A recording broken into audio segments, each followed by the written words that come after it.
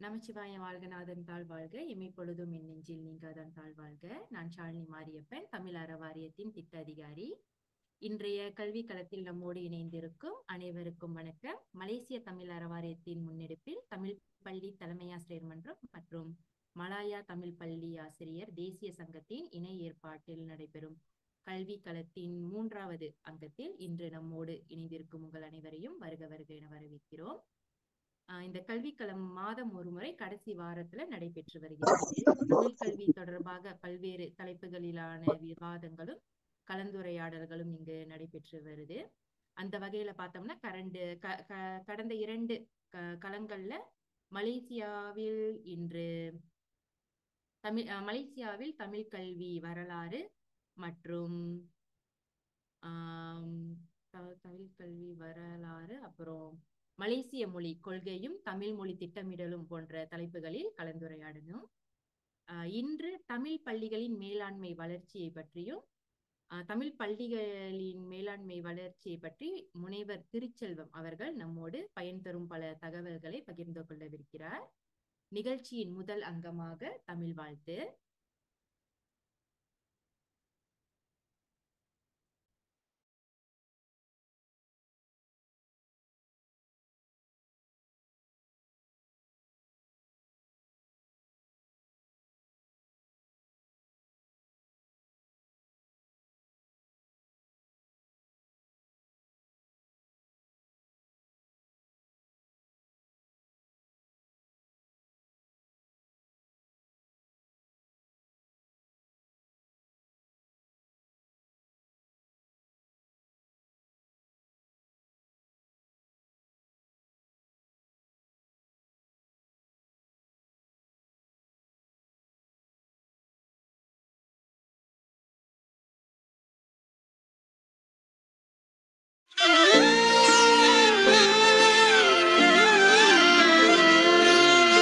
காப்பியனை ஈன்றவளே, காப்பியங்கள் கண்டவளே, கலை வளர்த்த தமிழகத்தின் தலைநிலத்தில் ஆழ்பவளே, தாய் புலமையால் புவியில் தனிப்பெருமை கொண்டவளே, தமிழரோடு புலம் பெயர்ந்து தரணி எங்கும் வாழ்பவளே,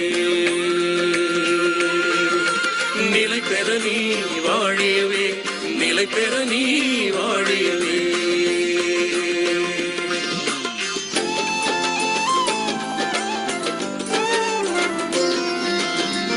எங்கள் எழில் மலேசியத்தில் சிங்கைதனில் ஈழ மண்ணில் இலக்கியமாய் வழக்கியலாய் இலக்காவல் தருபவளே, பொங்கி வளர் அறிவியலின் புத்தா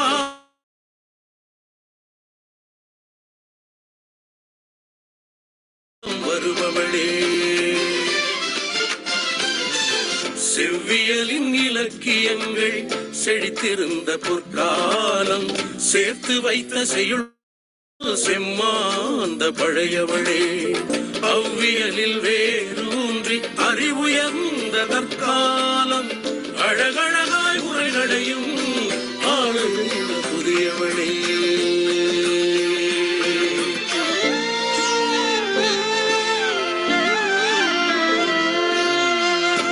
கடந்து நெறி கடந்து நிலவரம்பின் தடை கடந்து கோமகளாய் தமிழர் மனம் கொலுவிருக்கும் தமிழனங்கே, நிலவினுக்கே பெயர்ந்தாலும் நினதாட்சி தொடரும் அம்மா,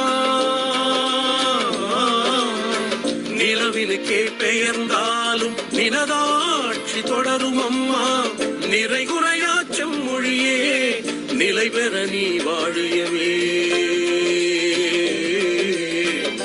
பெற நீ வாழியவே.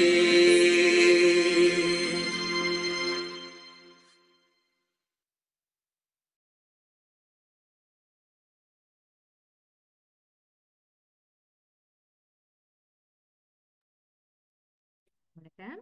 இன்றைய நிகழ்வினை தலைமை உரை வழங்கி தொடக்கி வைக்க தாமான் சந்தோஷா தமிழ் பள்ளியின் தலைமை ஆசிரியர் மன்றத்தின் செயலாளருமான ஐயா தமிழரசு அவர்களை அழைக்கிறோம். சார் வணக்கம் சார். ஓம் நமச்சிவாய வாழ்க வாழ்க. அகர முதல் எழுத்தெல்லாம் ஆதிபன் ஒற்றை உலகு. ஷாலினி கேக்குதுங்களா? தெளிவா விளங்குது சார். நன்றி.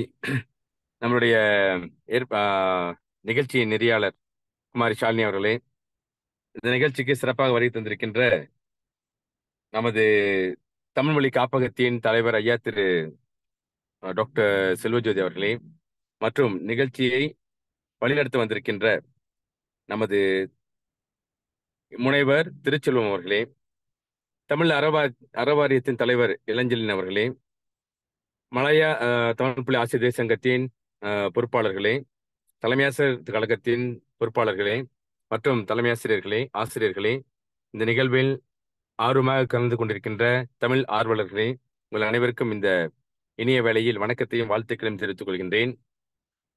தமிழ் அறவாரியத்தின் ஏற்பாட்டில் தமிழ் மொழி தலைமையாசிரியர் கழகத்தின் ஆதரவில் மலையா தமிழ் ஆசிரியர் சங்கத்தின் ஆதரவிலும் நடந்து கொண்டிருக்கின்ற இந்த நிகழ்ச்சி உண்மையிலேயே ஒரு வரப்பிரசாதமாக கருதுகின்றேன். காரணம், தமிழ் மொழி சார்ந்து, மொழி சார்ந்து, இனம் சார்ந்து பேசப்படுகின்ற விஷயங்கள் இங்கு பேசப்படுகின்றன.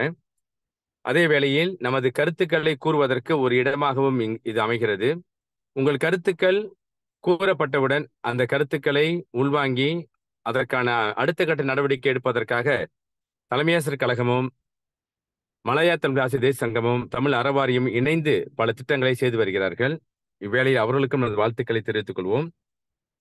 எனவே இன்றைய தலைப்பு தமிழ் பள்ளிகளின் மேலாண்மையும் வளர்ச்சியும். இதனை வழங்குவதற்கு டாக்டர் அல்லது முனைவர் திருச்செல்வம் அவர்கள் காத்துக் கொண்டிருக்கின்றார்கள்.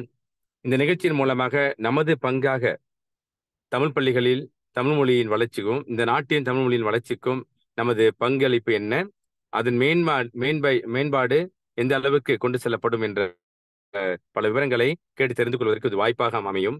அதே வேளையில் வந்திருக்கின்ற அன்பர்கள், பெரியோர்கள், இது குறித்து உங்களுடைய கருத்துக்களை பரிமாற்றம் செய்து கொள்ளுமாறு கேட்டுக்கொண்டு இந்த வாய்ப்பிற்கு நன்றி பாராட்டி உங்கள் அனைவரையும் வருகின்ற வரவேற்று விடைபெறுகின்றேன். நன்றி, வணக்கம்.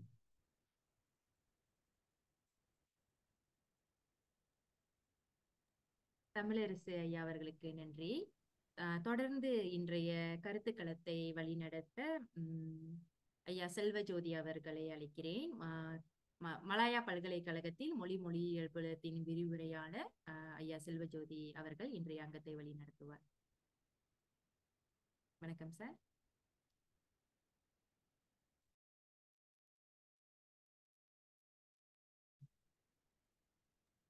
என்னை நன்றாக இறைவன் படைத்தனன், தன்னை நன்றாக தமிழ் செய்யுமாறே.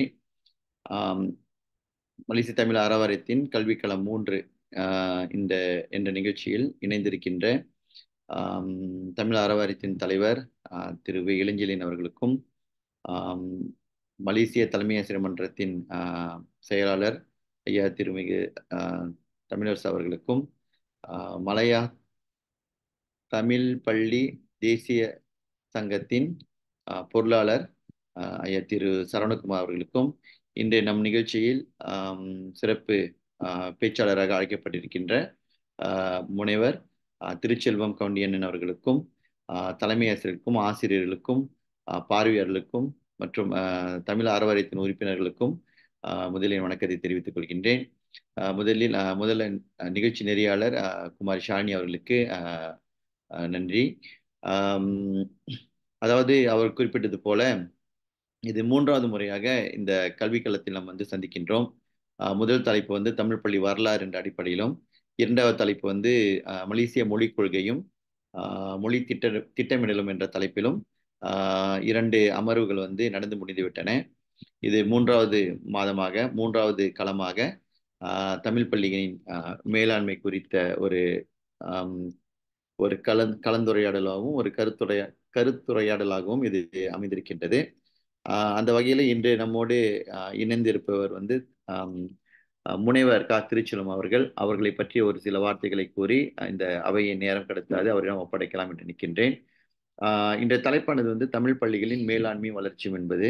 இந்த தலைப்புக்கு மிக பொருத்தமான ஒரு நபராக முனைவர் திருச்செல்வம் அவர்கள் இருக்கின்றார் என்பது மறுப்பதற்கு இயலாது.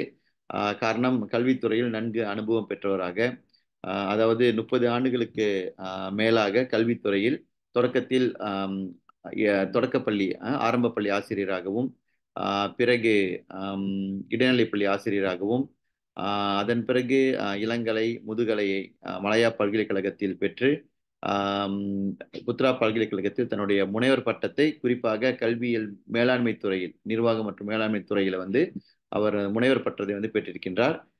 அது மட்டும் இல்லாமல் அவருடைய இன்னொரு முக்கியமான பலமாக இந்த தலைப்புக்கு தொடர்புடைய ஒரு துறையாக பார்க்கப்படுவது என்னவென்றால் தமிழ் பள்ளிகளின் மேலாண்மை வளர்ச்சி என்பதாகும்.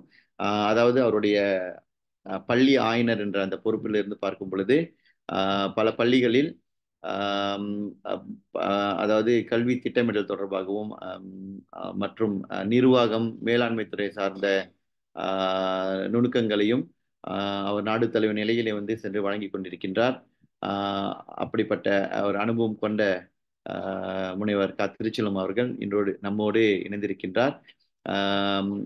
அவரை நான் இன்னும் காலம் கடத்தாமல் முனைவர் திருச்சிலம் அவர்களிடம் இந்த அமர்வை ஒப்படைக்கின்றேன். தொடர்ந்து தமிழ் பள்ளிகளின் மேலாண்மை வளர்ச்சி என்ற தலைப்பில் கருத்துக்களை பகிர்வு செய்யுமாறு முனைவர் அவர்களை அழைக்கின்றேன். வணக்கம்.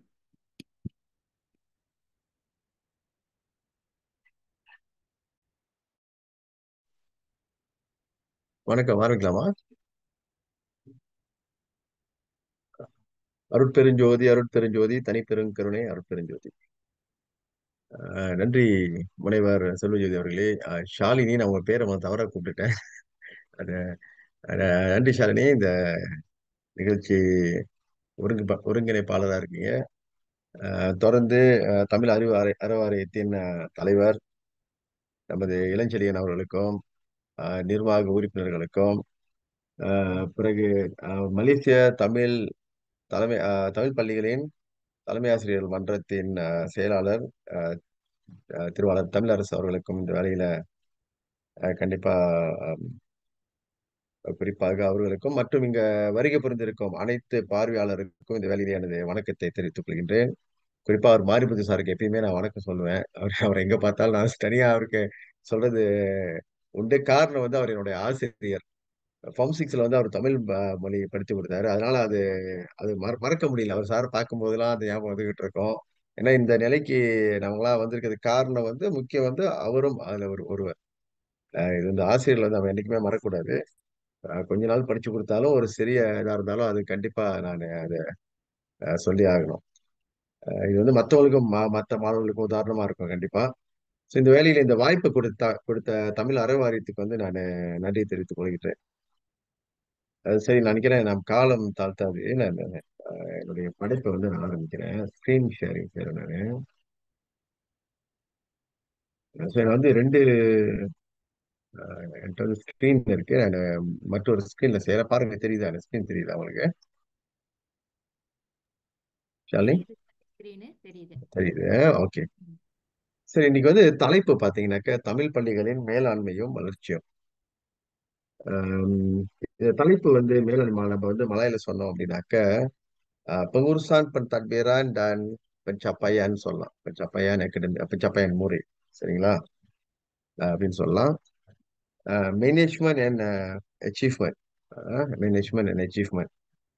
ஸோ தமிழ் பள்ளிகளை கண்டிப்பா வந்து என்னுடைய துறையை எடுத்துக்கிட்டாக்க நான் வந்து பள்ளி ஆய்னரா இருக்கேன். ஸ்கூல் இன்ஸ்பெக்டரா இருக்கேன். இதுல ஏறக்குறைய 20 ஆண்டுகளாக, இது 19வது வருடம் கேட்டீங்கன்னாக்க நான் இந்த துறையில இருக்கேன். இன்னும் குறிப்பிட்டு சொல்ல போனா இது ஒரு ரகசிய துறை அப்படின்னு சொல்லலாம். அது வந்து வெரி கான்பிடென்ஷியல். எந்த தகவலும் வந்து வெளியே வந்து என்னால சொல்ல முடியாத சூழல்ல இருக்கும். அது நிறைய கட்டுப்பாடுகள்லாம் இருக்கு. அப்ப இப்ப இன்னைக்கு நான் வந்து பேசும்பொழுது வந்து பள்ளி ஆயனர் திருச்செல்வம் பேசாம முனைவர் திருச்செல்வனா நான் பேசுறேன். அதாவது நானும் உங்கள்ல ஒருவர் அப்படின்ற முறையில் நான் பேசுறேன். அதனால மேலோட்டமா மட்டும்தான் நான் பேசிட்டு போவேன். நான் ஆரம்பத்தில் நான் சொல்லிடுறேன். ரொம்ப டீட்டெயிலா தகவல்கள் வந்து புள்ளி விவரங்கள்லாம் வந்து ரொம்ப இருக்காது, மேலோட்டமா தான் இருக்கும்.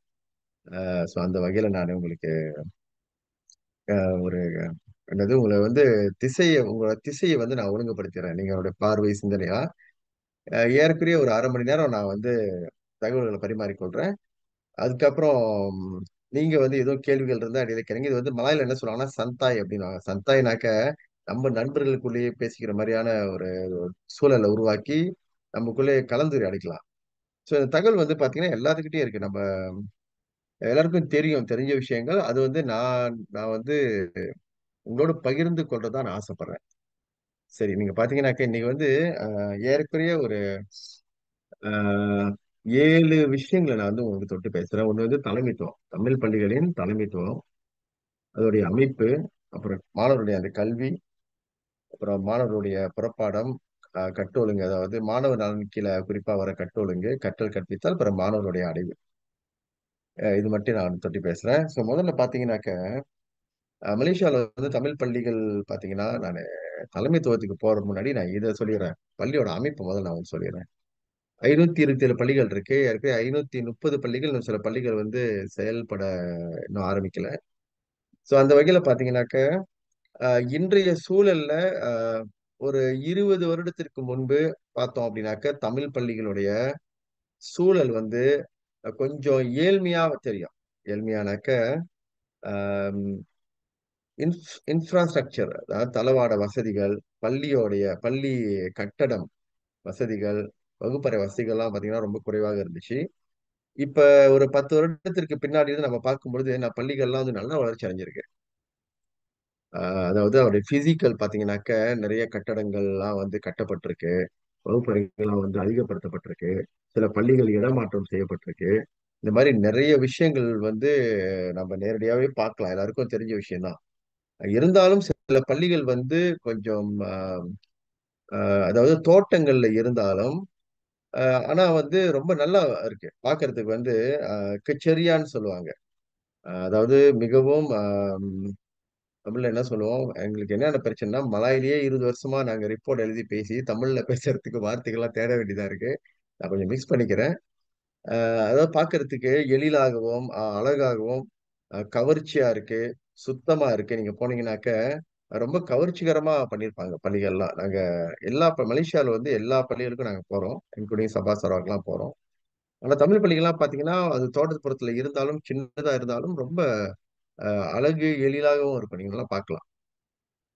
இது வந்து நான் இங்க ஒரு உறுதி கொடுக்கலாம் உங்களுக்கு. அந்த அளவுக்கு பள்ளிகள்லாம் நல்லா வளர்ச்சி கண்டிருக்கு. இந்த பள்ளிகள்ல வந்து இந்த அமைப்பு பாத்தீங்கன்னா இன்னொன்னு உள்ளுக்கு வந்து புங்குருசான் ஆர்கனைசாசி அப்படின்னுவாங்க. ஆர்கனைசேஷன் மேனேஜ்மெண்ட் அப்படின்னு. இந்த இந்த மேனேஜ்மெண்ட் வந்து அஹ், இதுல வந்து இன்னும் நிறைய விஷயம் இருக்கு. அதுல வந்து பாத்தீங்கன்னாக்க சும்ப மனுஷியர், தேவையான ஆசிரியர்கள், நமக்கு வந்து எவ்வளவு ஆசிரியர்கள் வந்து போதிய ஆசிரியர்கள் இருக்காங்களா, அதற்கான பண வசதிகள் இருக்கா, பிறகு வந்து மற்ற விஷயங்களும் வந்து இந்த பள்ளியோட மேனேஜ்மெண்ட்ல வந்து நம்ம பார்க்கலாம். இது வந்து இப்ப ஒரு ஆர்கனைசேஷன். அந்த அடிப்படையில் பார்த்தீங்கன்னா பள்ளியோடைய ஆசிரியர்கள் வந்து இன்னும் சில பள்ளிகள்ல வந்து பற்றாக்குறை தான் இருக்கு. நீங்க மலேசியாவில் பார்த்தீங்கன்னா இங்க ஒரு தகவல் இருக்கு. நான் ஆக்சுவலி நான் வந்து முதல்ல தலைமைத்துவத்துக்கு வரலாம்னு நினைச்சேன். நான் இதை பாருங்க. நான் வந்து முதல்ல சூழல் நான் காட்டிடுறேன். இங்க பாத்தீங்கன்னாக்கா இது 2023ல மலேசிய கல்வி அமைச்சருடைய அஹ், அதோடைய கல்வி அமைச்சருடைய டாட்டா, இதோட விவரங்கள், புள்ளி விவரங்கள் பாத்தீங்கன்னா மொத்தம் இந்த மூன்றாவது பாருங்க, எஸ்ஜேகேடி மொத்தம் 8164. இதெல்லாம் இங்க நான் வந்து கொஞ்சம் உங்களுக்கு ஹைலைட் பண்ணியிருக்கேன். 8164 ஆசிரியர்கள் இருக்காங்க மலேசிய தமிழ் பள்ளிகள்ல. நம்ம வந்து ஒப்பீடு செய்யாதனால நம்ம நம்ம நினைச்சிட்டு இருக்கோம் நம்ம ஆசிரியர் நிறைய இருக்காங்க அப்படின்னு. ஆக்சுவலி 8000 பேர் தான். அப்படி நீங்க வந்து கம்பேர் பண்ணீங்க அப்படின்னா மலாய் பள்ளியில வந்து 1,77,800 பேர்கிட்ட இருக்காங்க. சீன பள்ளியில 34,700 பேர் இருக்காங்க. அப்ப நம்ம 8000 பேர் மட்டும்தான் தமிழ் ஆசிரியர்கள் வந்து ரொம்ப குறைவு. ரொம்ப குறைவு எல்லாம் தெரியும். நிறைய மாணவர்கள் வந்து மற்ற தேசிய பள்ளிகள்லயும் சீன பள்ளிகள்லயும் படிக்கிறதுனால நமக்கு வேலை வாய்ப்பு இல்லை. இந்த 8100 ஆசிரியர்கள்ல வந்து சில மலாய் ஆசிரியர்களும் இருக்காங்க. சரிங்களா? ஏற்கனவே ஒரு 500 ஆசிரியர்கள் இருக்க வாய்ப்பு இருக்கு. அதிகமாகவே இருக்க வாய்ப்பு இருக்கு. இவங்க வந்து அந்த புள்ளி விவரங்கள் இல்லை. இந்த 8000 ஆசிரியர்களை வைத்துதான் இன்னைக்கு நம்ம மலேசிய தமிழ் பள்ளிகளை வந்து நம்ம மேனேஜ் பண்ணிக்கிட்டு இருக்கோம், நிர்வாகம் பண்ணிக்கிட்டு இருக்கோம். இந்த வகையில வந்து இந்த ஆசிரியர்கள் வந்து உங்களுக்கு ஒரு ஒரு நல்ல ஒரு தகவலை வந்து நான் சொல்லணும்னு சொன்னா ரொம்ப சிறப்பா செய்றாங்க உண்மையிலே. இந்த இவங்களுக்கு வந்து இந்த வேலையில வந்து மலேசிய தமிழ் பள்ளி தமிழ் ஆசிரியர்களுக்கு வந்து கண்டிப்பா வந்து நம்ம நன்றியை தெரிவிச்சுக்கணும், அவங்க வந்து பாராட்டணும். அது வந்து நம்முடைய கடமை. அது என்னால பார்க்க முடியுது. அதோட புள்ளி விவரங்களை நான் பிறகு சொல்றேன். சரி, இதுக்கு காரணம் என்னன்னு பாத்தீங்கன்னா, திரும்ப நான் தலைமைத்துவத்துக்கு வரேன். சோ தலைமைத்துவம், மன்னிக்கணும், அந்த தலைப்பு வந்து கொஞ்சம் விரிவா இருக்கு. நான் ஒழுங்குபடுத்திக்கிறேன், கொஞ்சம் இருங்க. சரி, தலைமைத்துவம் பாத்தீங்கன்னா, ஹம், எப்படிப்பட்ட தலைமைத்துவம் போய்கிட்டு இருக்கு அப்படின்னாக்க, இது நான் விளக்கி சொல்றேன். நீங்க பார்த்த உடனே வந்து நீங்க இன்டர்பிரேட் பண்ணிடாதீங்க, முடிவு பண்ணிடாதீங்க. நான் வந்து விளக்கி சொல்றேன். டிக்டாட்டோ லீடர்ஷிப் அப்படின்னு நம்ம எல்லாம் கேள்விப்பட்டிருக்கோம், ஆமாவா? தமிழ்ல சொன்னோமா சர்வாதிகாரம் அப்படின்னு ஒண்ணு இருக்கு.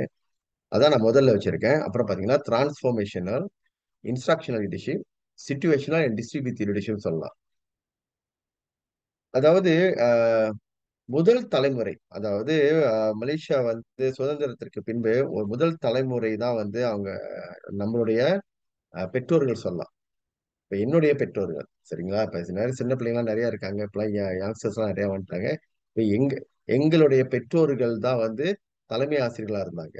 அந்த சமயம் பாத்தீங்கன்னா டிக்டாட்டர்ஷிப் வந்து ஏறக்குறைய 80% வந்து பள்ளிகள்ல வந்து சர்வாதிகார முறை இருந்துச்சு.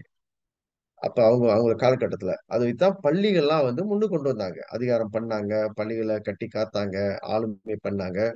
இதுல வந்து நிறைய முன்னேற்றங்கள், மாற்றங்கள் இதெல்லாம் செய்தாங்க. ஆனா பெரிய மாற்றங்கள் ரொம்ப இல்லை. ஆனா வந்து ஓரளவு வந்து அடிப்படை கல்வியை கொடுத்துட்டு வந்தாங்க அந்த காலகட்டத்துல இந்த தலைமை ஆசிரியர்கள் வந்து. வசதிகள்லாம் குறைவா இருந்தது, உங்களுக்கு தெரியும். 20 வருஷம் முன்னாடி நீங்க பாத்தீங்கன்னாக்க, 20-30 வருடத்துக்கு முன்னாடி எல்லாம் வந்து வசதிகள்லாம் ரொம்ப குறைவா இருந்துச்சு. அதே வேளையில வந்து நமக்கு வந்து சும்ப பண்டிடிக்கான்னு சொல்லுவோம், அதாவது கல்வி சார்ந்த வசதிகளும் ரொம்ப குறைவா இருந்துச்சு நம்ம படிக்கிறதுக்கெல்லாம். அதாவது பாட புத்தகத்தை நம்பிதான் நம்ம இருந்தோம், அதை வச்சுதான் நம்ம படிச்சுக்கிட்டு இருந்தோம். அப்புறம் ஆசிரியர்கள் உதவிதான் இருந்தது.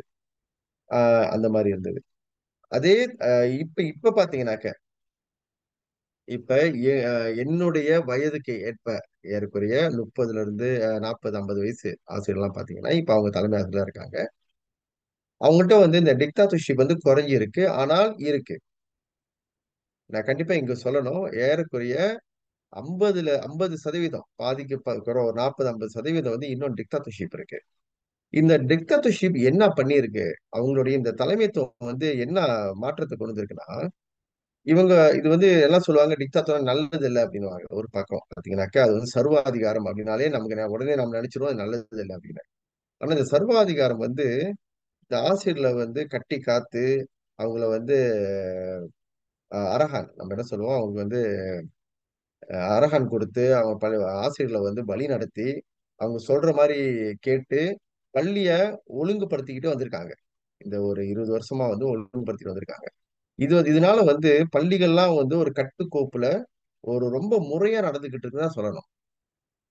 கண்டிப்பா சில பாதிப்புகள் இருக்கு. சர்வாதிகாரத்துல வந்து மாணவர்களுடைய முன்னேற்றத்தை நீங்க பாக்குறீங்க, பெரிய முன்னேற்றம் வந்திருக்கும். நான் அப்புறம் காட்டுறேன் அந்த முன்னேற்றம் எப்படி போயிட்டு இருக்கு அப்படின்னு. ஆனா சில ஆசிரியர்களுக்கு வந்து பாதிப்புகள்லாம் இருக்கு. ஏன்னா சர்வாதிகார முறையில வந்து ஆசிரியர் பாதிப்பு இருக்கு. இந்த பாதிப்பு வந்து நம்ம தவிர்க்க முடியாது. ஆஹ் ஏன்னா என்ன சொல்லுவாங்க, ஒண்ணு வந்து நம்ம சாதிக்கணும் அப்படின்னா ஒண்ணு வந்து இழந்தாகணும் அப்படின்னு. இந்த இடத்துல வந்து என்ன சொல்லிக்கிறேன் அப்படின்னாக்கா, தலைமை ஆசிரியர்கள் வந்து அதை இன்னும் கையாளலாம். நீங்க இந்த சர்வாதிகாரத்தை கையாளலாம்.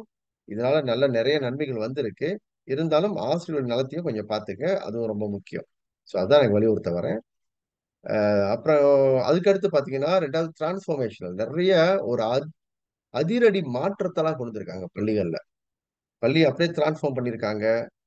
ரொம்ப டைஃபா இருந்த பள்ளிகள், அதாவது ரொம்ப ஏழ்மையா இருந்த பள்ளிகள்லாம் வந்து அவங்க போயிட்டு அவங்களோட முயற்சியாளர், தலைமை ஆசிரியரோட முயற்சியால அங்க உள்ள எல்பிஎஸ், பெற்றோர் ஆசிரியர் சங்கம், முன்னாள் மாணவர்களோட உதவியோடு வந்து பள்ளியை பாத்தீங்கன்னா நிறைய கட்டடங்கள்லாம் கட்டியிருக்காங்க. அரசாங்கத்திலிருந்து இருந்து மானியம் பெற்று கட்டியிருக்காங்க. என்ஜிஓஸ், தனியார் நிறுவனங்களுடைய உதவியோடு கட்டியிருக்காங்க. இதெல்லாம் நம்ம பார்க்கலாம். இதுல பெரிய டிரான்ஸ்ஃபார்மேஷனல் எடுகேஷன், கல்வி கற்றல் கற்பித்தலையும் டிரான்ஸ்ஃபார்ம் பண்ணியிருக்காங்க. நிறைய மாற்றம் வந்திருக்கு. அடுத்து பாத்தீங்கன்னா இன்ஸ்ட்ரக்ஷனல், கற்றல் கற்பித்தலுக்கு நிறைய முக்கியத்துவம் கொடுத்து வகுப்பறை பாட போதனைக்கு நிறைய முக்கியத்துவம் கொடுத்திருக்காங்க. இப்ப நான் உங்களுக்கு புள்ளி விவரம் எல்லாம் கொடுக்கல. என்னுடைய இந்த 20 வருஷம் அனுபவத்துல நாங்க போய் பள்ளிலாம் பார்க்கும்பொழுது தமிழ் பள்ளிகள்ல என்ன நடக்குதுன்னு சொல்லிட்டு வரேன். அதாவது ஆரம்ப தமிழ் பள்ளியில. அடுத்து பாத்தீங்கன்னா சிச்சுவேஷனல் எடிஷன் சொல்லுவோம். இவங்க வந்து ஒவ்வொரு தலைமை ஆசிரியரும் சில குறிப்பிட்ட காலத்துல வந்து பள்ளி மாற்றம் செய்வாங்க. அவங்க வந்து ஒவ்வொரு பள்ளிக்கும் மாற்றம் செய்து இந்த தலைமை ஆசிரியர் ஒரு பள்ளிக்கு போகும்பொழுது அங்க உள்ள சிச்சுவேஷன்லயே வேற மாதிரி இருக்கும். அங்க உள்ள என்ன சொல்லுவாங்க, பெற்றோர்களுடைய, அதாவது பப்ளிக் சொல்லுவோம்ல, ஆஹ் அங்க உள்ள மக்கள் வந்து சிச்சுவேஷன் வந்து வேற மாதிரி இருக்கும். அங்குள்ள ஆசிரியர்களுடைய கல்ச்சர் அண்ட் கிளைமேட் சொல்லுவோம். அங்குள்ள கலாச்சாரம் அது கொஞ்சம் வேற மாதிரி இருக்கும். அப்ப இவங்க என்ன பண்றாங்க, அங்குள்ள சிச்சுவேஷனுக்கு ஏற்ற மாதிரி இவங்க வந்து கலந்து அந்த ஆசிரியரோடைய சேர்ந்து அங்களுடைய மக்களோட சேர்ந்து அந்த பள்ளிகளை நிர்வாகம் பண்றாங்க. இது பார்க்கலாம். அடுத்து வந்து டிஸ்ட்ரிபியூட்டிவ், வேலையை பகிர்ந்து கொடுத்தல். இன்னும் இது வந்து கொஞ்சம் குறைவா தான் இருக்கு. ஆனா ஓரளவு இப்ப நிறைய பண்றாங்க. வேலையெல்லாம் வந்து ஆசிரியர்களுக்கெல்லாம் பகிர்ந்து கொடுத்து நிறைய நிர்வாகங்கள்லாம் பண்றாங்க. இருந்தாலும் இந்த அஹ், வேலையை பகிர்ந்து கொடுக்குறாங்க டிஸ்ட்ரிபியூட்டிவ். ஆனா தலைமைத்துவத்தை டிஸ்ட்ரிபியூட் பண்றது கொஞ்சம் குறைவா இருக்கு. அதாவது தலைமைத்துவம்னாக்க எனக்கு பிறகு சில தலைவர்கள் எப்படி உருவாக்குறது. நீங்க அந்த தலைமைத்துவத்தை வந்து அடுத்தடுத்த ஆசிரியர்களுக்கு நீங்க பகிர்ந்து கொடுத்தாதான் அவங்க வந்து வர முடியும். ஸோ இந்த சூழல் வந்து நம்ம கொஞ்சம் குறைவா பார்க்கலாம். ஆனா மேம்படுத்திக்கலாம். இதுக்கு தனியா நம்ம அவங்களுக்கு வந்து சில ட்ரைனிங்லாம் நம்ம பண்ணணுமா. அதாவது என்ன சொல்லுவோம், இது அவங்களுக்கு வந்து ட்ரைனிங் அண்ட் செஷன் இதெல்லாம் பண்ணணும் அப்படின்னாக்க நிறைய கோச்சிங் மென்டரிங் இதெல்லாம் பண்ணணுமா, அதுக்கு வந்து வாய்ப்பு இருக்கு. ஸோ அடுத்து பாத்தீங்கன்னா நான் ஏற்கனவே சொன்ன இந்த பள்ளியோடைய நிர்வாகம். அடுத்து அஹ், இந்த பள்ளி நிர்வாக வளர்ச்சி. நீங்க இப்ப பள்ளிகள் வந்து வெளியில உள்ள பப்ளிக்ஸ் வந்து உள்ள போய் பார்க்க முடியாது இல்லையா. பள்ளிக்குள்ள என்ன நடக்குதுன்னு பார்க்க முடியாது. ஏன்னா இன்னைக்கு வந்து பெரும்பாலும் ஆசிரியர்கள் தான் இருக்கீங்கன்னு நினைக்கிறேன். இருந்தாலும் பொதுமக்களும் வர வாய்ப்பு இருக்கு. ஏன்னா நீங்க அஹ், இது வந்து பப்ளிக்கா நம்ம கொடுத்துருக்கோம். அப்படி இருந்தீங்கன்னா நீங்க பார்க்கலாம். முன்பு வந்து ஏறக்குறைய 2000, இது வந்து எப்பனாக்க ஒரு 20 வருஷத்துக்கு நம்ம முன்னாடி பாத்தீங்கன்னா பள்ளியோடைய நிர்வாக முறையெல்லாம் பாத்தீங்கன்னா ஏற்கனவே அவங்களால ஒரு 50ல இருந்து 60% தான் வந்து நிர்வாகம் பண்ண முடிஞ்சுச்சு பள்ளிய. முழுமையா பள்ளியை வந்து ஒரு நிர்வகிச்சு அது வந்து முன்னுக்கு கொண்டு போறதுக்கான அந்த திறமை வந்து அப்ப இல்லை. அந்த என்ன சொல்லுவோம், அந்த தகவல்களும் அவங்களுக்கு நிறைய கிடைக்கல, ட்ரைனிங்லாம் அவங்க கிடைக்கல தலைமை ஆசிரியர்களுக்கு. இப்ப ஒரு ராமசாமி அப்படின்ற ஒரு தலைமை ஆசிரியரை வந்து ஒரு பள்ளிக்கு போட்டாரு அப்படின்னா அவர்கிட்ட என்ன திறமைகள் இருக்கோ, அவர்னால என்ன முடியுமோ அதுதான் அந்த பள்ளிகளுக்கு வந்து பண்ணிக்கிட்டு இருந்தாங்க. ஸ்டாண்டர்டா வந்து நமக்கு வந்து கல்வியிலா கலந்து வர அந்த அஹ், என்னது கட்டளையிடப்படியே அவங்க வந்து செய்துக்கிட்டு வந்தாங்க. இப்ப இது பாத்தீங்கன்னா நம்ம வந்து எப்பயுமே என்ன சொல்லுவோம், பராச்சாங்கன்னு சொல்லுவோம். பராச்சாங்கன்னாக்க நம்ம வந்து திட்டமிடுதல், பராச்சாங்கன் லக்ஸனா நடைமுறைப்படுத்துறது. அடுத்து இப்போ மந்தாவான் கண்காணிக்கிறது, இப்போ நிலாயான் மதிப்பிடுறது. அடுத்து வந்து இப்போ நம்பா பைக்கான் அப்படின்னாக்க அதை திரும்பவும் வந்து ஒழுங்குபடுத்துறது. இறுதியா பாத்தீங்கன்னா இப்போ டாக்குமெண்டாசி அப்படின்னு சொல்லுவோம். அதாவது இதெல்லாம் வந்து தகவலை வந்து கோப்பு பண்ணி வைக்கிறது, டாக்குமெண்டேஷன் சொல்லுவோம். ஸோ இது பாத்தீங்கன்னா ஆரம்பத்துல வந்து அவங்களோட பராச்சாங்கானுக்கே கஷ்டப்பட்டாங்க. இந்த இயர் 2000லாம் நான் வந்து பார்க்கும்பொழுது அவங்க வந்து பள்ளியை வந்து பராச்சாங்க திட்டமிடுறதே அவங்களுக்கு வந்து கொஞ்சம் கஷ்டமா இருந்தது அந்த காலகட்டத்துல. மத்தெல்லாம் கொஞ்சம் கொஞ்சம் செஞ்சுட்டு இருந்தாங்க. அப்புறம் வந்து பாத்தீங்கன்னாக்கா அடுத்து வந்து பிளக்ஸனை நடைமுறைப்படுத்த ஆரம்பிச்சாங்க. அந்த காலகட்டம் 2005லாம் பார்த்தா நடைமுறைப்படுத்தினாங்க. அப்புறம் 2010ல கொஞ்சம் சில மாற்றங்கள்லாம் வந்தது. இப்போ மந்தாவான் இது வந்து ஒரு ஒரு முறையா வந்து ஒரு திட்டமிட்டு நடத்துற திறமையெல்லாம் அவங்களுக்கு வந்து நிறைய கிடைச்சிச்சு. ஏன்னா நம்ம மலேசியா அரசாங்கம் வந்து அப்பதான் நிறைய மாற்றங்கள்லாம் செஞ்சாங்க 2010ல. அதுல பாத்தீங்கன்னாக்கா பள்ளி நிர்வாகம்லாம் கொஞ்சம் மேம்பட்டுச்சு. கொஞ்சம் முறையெல்லாம் இருக்கும். அதுலதான் வந்து அவங்க இந்த ஸ்வாட் அனாலிசிஸ் எல்லாம் செய்வாங்க. செய்து நீண்ட காலம் திட்டமிடுது. நம்ம பிரான்ச்சாங்க ஸ்ட்ராட்டஜிக் சொல்லுவோம்ல, அந்த பிரான்ச்சாங்க ஸ்ட்ராட்டஜிக்லாம் அவங்க செய்து டெக்டிக்கலா வந்து மூவ் பண்ணாங்க. தென் ஆப்ராசி பண்ணாங்க. இதெல்லாம் நம்ம பார்க்கிறோம். அதுக்கப்புறம் பாத்தீங்கன்னாக்கா ஒரு நல்ல மாற்றங்களா வந்தது. பள்ளிலாம் வந்து ஓரளவு நல்ல நிர்வாகத்துல 80% வந்து அவங்க மெயின்டைன் பண்ணிக்கிட்டு வந்தாங்க. இப்ப பாத்தீங்கன்னா இந்த 2020 பாத்தீங்கன்னாக்க அதுக்கு கொஞ்சம் முன்னாடி இந்த தவறான் பாரு குரூப்ஸ் எல்லாம் நீங்க பார்த்திருக்கலாம். அரசாங்கம் சில கல்வி அமைச்சு வந்து சில அஹ், என்னது தலைமை ஆசிரியர்களுக்கு வந்து சில பரிசுகள்லாம் கொடுத்தாங்க அவங்களுடைய நிர்வாகத்துக்கு. ஸோ அந்த முறையில வந்து 2020 ஏறக்குறைய 90% தாண்டி தான் இப்ப பள்ளி நிர்வாகம் நடந்துகிட்டு இருக்கு. அப்ப அதனால வந்து நம்ம பயப்பட தேவையில்ல. பள்ளி வந்து முறையா நிர்வகிக்கிறாங்களா அப்படின்னாக்க நம்ம பயப்படவே தேவையில்ல. தலைமை ஆசிரியர்களும், ஆசிரியர்களும் குறிப்பா தலைமை ஆசிரியர்களுக்கு 3 துணை தலைமை ஆசிரியர் வந்து ரொம்ப முக்கியமானவர்கள் இவங்க. நம்ம எப்பயுமே அவங்கள மறந்துடுறோம். தலைமை ஆசிரியருக்கு வந்து இருக்கும்போது அவருடைய பெயர் தான் முன்னுக்கு வருமே ஒழிய, இந்த 3 துணை தலைமை ஆசிரியர்கள் நம்ம எப்பயும் விட்டுருவோம். இதுல வந்து முக்கிய இந்த நம்மளுடைய பாடத்துக்கு வந்து குறிக்குலம் வந்து ஜிபிகே 1 இருக்காங்கல்ல, அவங்க கோ-கரிக்குலம் இவங்க ஹேம் அ மாணவர் நலனுக்கு வந்து ஹேம் இருக்காங்க. தென் கோ-கரிக்குலம் வந்து ஜிபிகே கோகோ இருக்காங்க. இவங்க 3 பேத்துடைய பங்கு வந்து அளப்பரியதுன்னு சொல்லலாம். நாங்க பள்ளியில பார்க்கும்போது அவங்களுடைய வேலை வந்து ரொம்ப கஷ்டப்பட்டு வேலை செய்றாங்க. காலம் நேரம் பார்க்காம, வீட்டுக்கு போயும் நிறைய வேலை செய்யறதெல்லாம் நம்ம பார்க்கிறோம். இந்த சூழல்லாம் ஏற்பட்டுட்டு இருக்கு. அந்த வகையில வந்து இவங்களுக்கு கண்டிப்பா அந்த பாராட்டணும். இந்த வளர்ச்சி வந்து இன்னும் அதிகரிச்சுட்டு தான் போகுது. இப்ப மெயின்டைன் பண்றாங்க. இந்த 2020ல இருந்து ஏறக்குறைய 90% மேல வந்து மெயின்டைன் பண்ணிட்டு வராங்க. கண்டிப்பா 100க்கு 100 நம்ம பார்க்க முடியாது. குறைகள் இருக்கும். இருந்தாலும் ஒரு நல்ல மாற்றம் இது. அடுத்து பார்த்தீங்கன்னாக்க, அ அ புறப்பாடம், கட்டொழுங்கு வந்து மலேசியால வந்து இது நான் கொஞ்சம் டீட்டெயிலான தகவலா நாங்க எடுத்துட்டு வரல. சில குறிப்பிட்ட படங்கள வச்சு நான் சொல்றேன். அ க அகாடமிக் வைஸ் வந்து பார்த்தீங்கன்னாக்க, நல்ல அச்சீவ்மென்ட். அது நான் க க இறுதியா போட்டிருக்கேன். நான் பிறகு சொல்றேன். முதல்ல புறப்பாடத்த சொல்லிர்றேன். கரிக்குலர் ஆக்டிவிட்டீஸ் பார்த்தீங்கன்னா, பள்ளியில வந்து மலேசியா அளவுல, நாடு தழுவிய அளவுல வந்து வெளிநாடுகளுக்குலாம் இப்ப வந்து நெறைய போறாங்க. இன்டர்நேஷனல். நம்ம முதல்லாம் வந்து பள்ளி அளவுல இருக்கான்னு பார்த்துக்கிட்டு இருந்தோம். அப்புறம் வந்து மாவட்ட அளவுல வந்து பள்ளிலாம் போய் போட்டி போடுறாங்களா அப்படின்னு பார்த்துக்கிட்டு இருந்தோம். 2005 அப்படிலாம். அதுக்கப்புறம் மாநில அளவு போனோம். தேசிய அளவு. இப்ப இந்த 2020க்கு பிறகு நெறைய உலக அளவுல வந்து மாணவர்கள் போயிட்டு பங்கெடுக்கிறாங்க. நெறைய வெற்றி பெறாங்க. தங்க பதக்கம், வெள்ளி பதக்கம், வெண்கல பதக்கம்லாம் எடுத்துக்கிட்டு வராங்க. நம்ம நெறைய பார்க்கிறோம். இந்த வளர்ச்சி வந்து சிறிய பள்ளியில இருந்து பெரிய பள்ளி வரைக்கும் நம்ம பார்க்கலாம். இது ஒரு நல்ல என்ன சொல்லுவோம், என்ன மலையாளம் என்ன சொல்லுவாங்க? என்னது சத்து அ "கொண்டிக்கத்தானே அம்பாய்" இது வந்து நமக்கெல்லாம் ஒரு நல்ல தகவல்னு சொல்லலாம். இதுக்கு முக்கிய காரணம் வந்து அ கண்டிப்பா தலைமை ஆசிரியர்கள், ஆசிரியர்கள் தான். அதுக்கு முக்கிய காரணம். அதே வேளையில பெற்றோர்கள்.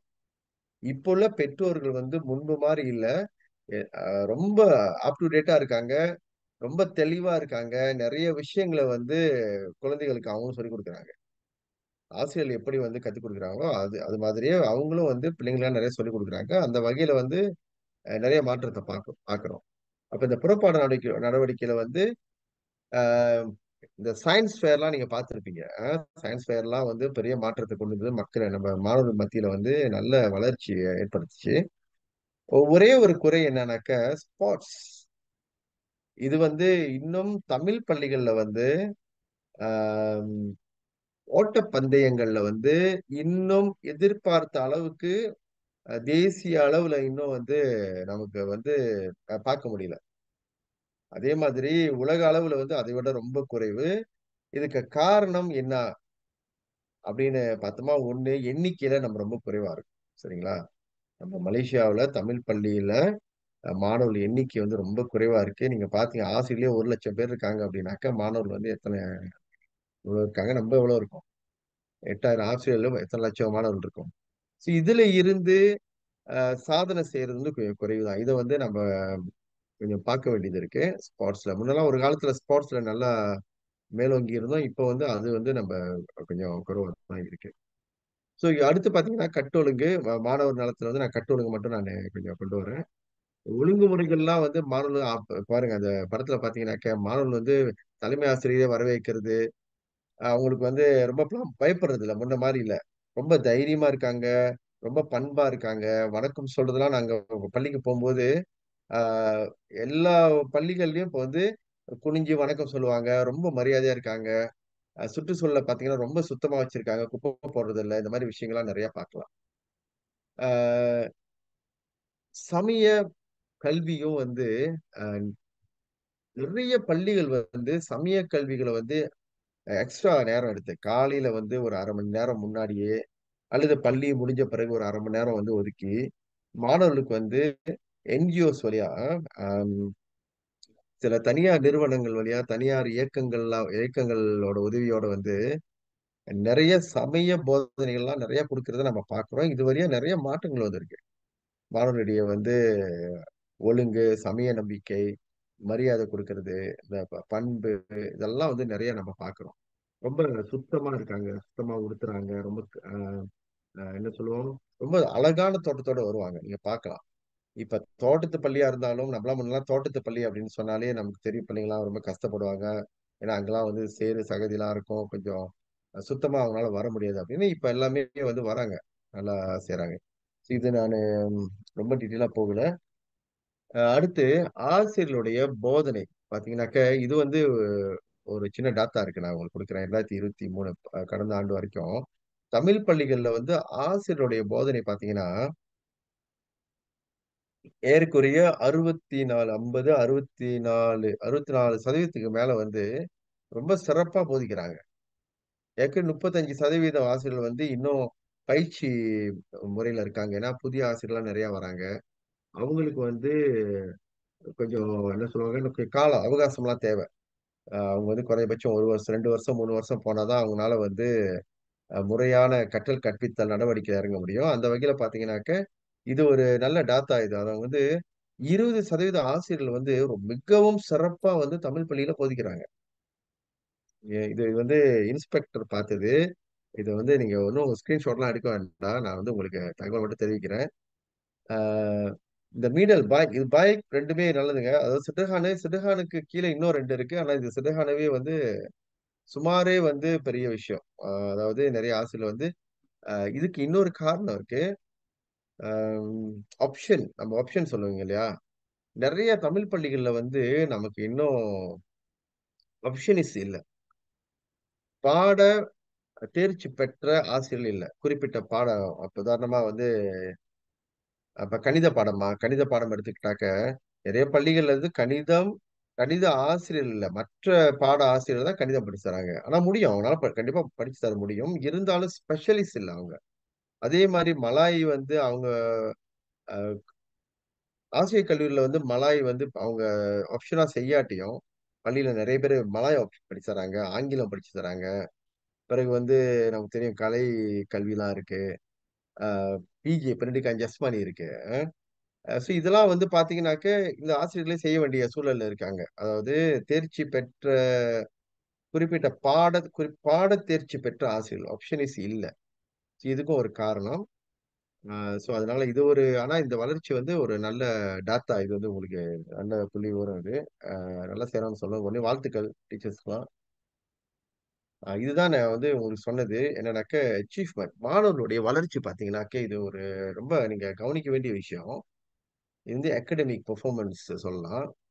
எப்படி இருக்கு அப்படின்னாக்க, இதுக்கு எல்லாமே சம்மந்தப்பட்டிருக்கு. தலைமை ஆசிரியருடைய தலைமைத்துவம், ஆசிரியருடைய போதனை, பெற்றோர்களுடைய பங்களிப்பு, என்ஜிஓஸ் தனியார் நிறுவனங்களுடைய ஒத்துழைப்பு, இது எல்லாமே வந்து காரணம்.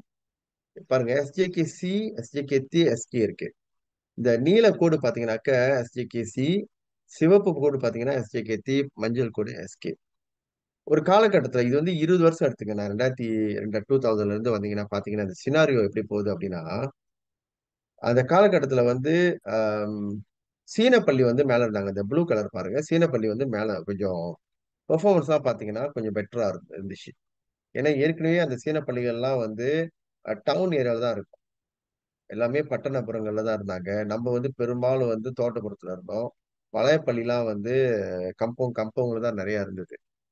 சரிங்களா? அவங்களுடைய பெர்ஃபார்மன்ஸ் வந்து ஆனா இன்னொன்னு காரணம் வந்து மலாய் பள்ளி வந்து அதிகமா இருக்கு மலேசியால. அதனால வந்து அந்த பெர்ஃபார்மன்ஸ் பார்த்தீங்கன்னா, அப்படிதான் இருக்கும் அது. கொஞ்சம் குறைவா தான் இருக்கும்.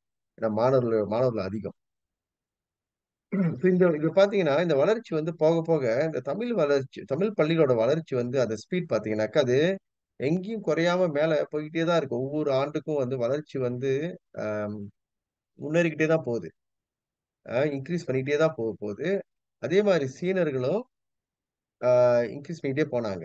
போயிட்டு போகும்போது, ஆனா இப்போ உள்ள காலகட்டத்துல தமிழ் பள்ளி பார்த்தீங்கன்னா, ஒரு இந்த யுபிஎஸ்ஆர் காலகட்டங்கள்லாம் பார்த்தீங்கன்னா, இப்ப பரீட்சை இருந்துச்சு. இப்ப வந்து யுபிஎஸ்ஆர் இல்ல.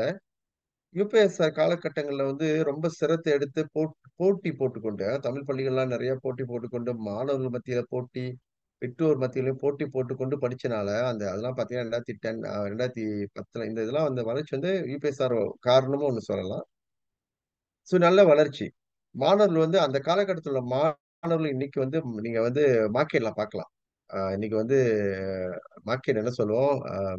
சந்தையா? நம்ம சந்தைன்னு சொல்ல முடியாது. அதாவது அ போ அதாவது போட்டி சந்தை இன்னைக்கு வந்து இந்த குளோபலைசேஷன்ல பார்த்தீங்கன்னா, அந்த மாணவர்கள் தான் இன்னைக்கு இருக்காங்க. இந்த 10 வருஷம் முன்னாடி உள்ள படிச்ச மாணவர்கள் தான் வந்து இன்னைக்கு எல்லா துறையிலும் பார்க்கலாம். டாக்டர்ஸா பார்க்கலாம், லாயர்ஸா பார்க்கலாம், இன்ஜினியர்ஸ், ஐடி செக்டர்ல வேலை செய்றாங்க.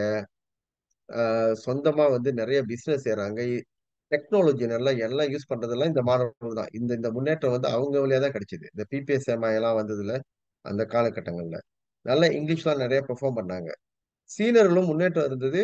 அவங்களோட முன்னேற்றம் ஒரு காலகட்டம் அவங்க முன்னேறிக்கிட்டு அவங்களுடைய முன்னேற்றம் வந்து ஆ போய்க்கிட்டு தான் இருக்கு. இருந்தாலும் அவங்களையும் தாண்டி நம்ம ஒரு அளவு போயிருக்கோம்.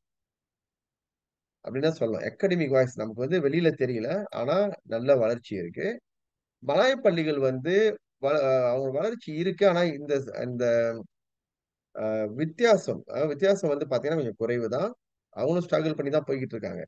மலாய் பள்ளிகள்ல. ஏன்னா அதிகமான பள்ளிகள் இருக்கு. சபா சரவாக்லயும் நெறைய மலாய் பள்ளிகள்லாம் இருக்குல்ல. அங்க வந்து அவ்வளவு சுலபம் இல்ல. நம்ம நெனைக்கிற மாரி இல்ல. இன்னும் வசதிகள்லாம் குறைவா இருக்கு. அதனால அந்த மாணவர்களால வந்து அச்சீவ் பண்ண முடியும். அது ஒரு காரணம். இது வந்து ஒரு நல்ல தகவல். கண்டிப்பா இந்த மாணவர்களுடைய வளர்ச்சிய நம்ம பார்க்கிறோம். நெறைய முன்னேற்றங்கள்லாம் இருக்கு. அடுத்து நான் நினைக்கிறேன், இது நான் அப்புறம் வரேன். இன்னைக்கு வந்து ஏற்கனவே இந்த விஷயங்கள் தான் நான் உங்கள்ட்ட பகிர்ந்து கொள்றேன். இது தவிர்த்து